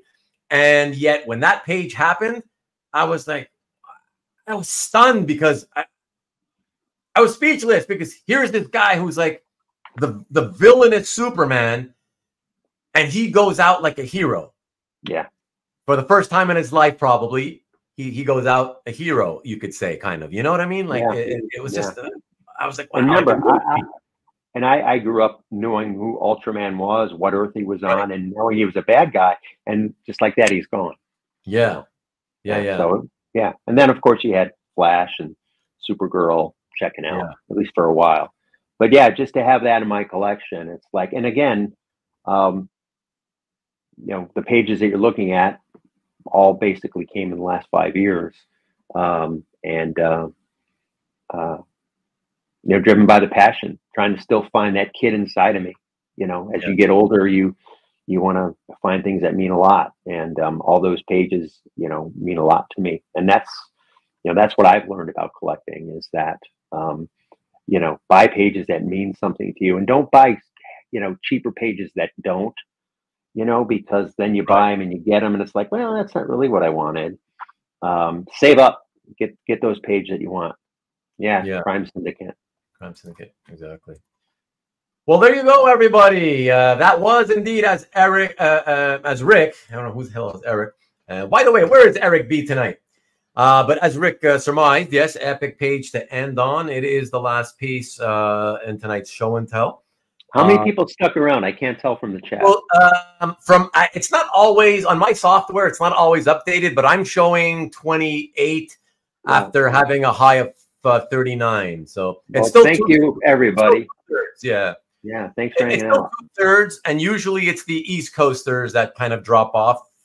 Right, obviously. During my last hour because they got to go to sleep for work. So I thank you as always, everyone. Really, really appreciate it. Just to let you know, as usual, in the last few months, I have no idea what I'm doing next week. Nothing planned. It looks like I may have to just go and do a hangout with a last minute guest or something with no plan on what we're going to chat about. Don't know. Unless I can find somebody to do a last minute agreement to do a show and tell. So I don't know. We will see. Thank you, Nick, for rallying. We just talked about your Crisis page, Nick. We were talking about Crisis, and we talked about your Ultraman page. So you were mentioned a couple times since a number of my pages came from your collection or your show. Yeah, we just spoke about you a little bit during the last piece. So check out the last piece, at least, Nick, if you want. And that'll be cool. That's fun. We talked about Crisis. And thank you again, Nick, for getting me 40-41. So thanks everybody for reaching out and actually clicking the like button. I really appreciate that. You waited around to see if Tom would put on the hoodie. Sorry to disappoint you, Marcus. I thought about it. I'm glad I didn't, because then we would have been hoodie twins. That would have been too weird. But stick around for a minute, will you, Tom? Don't hang up, please. Yeah, sure. Okay.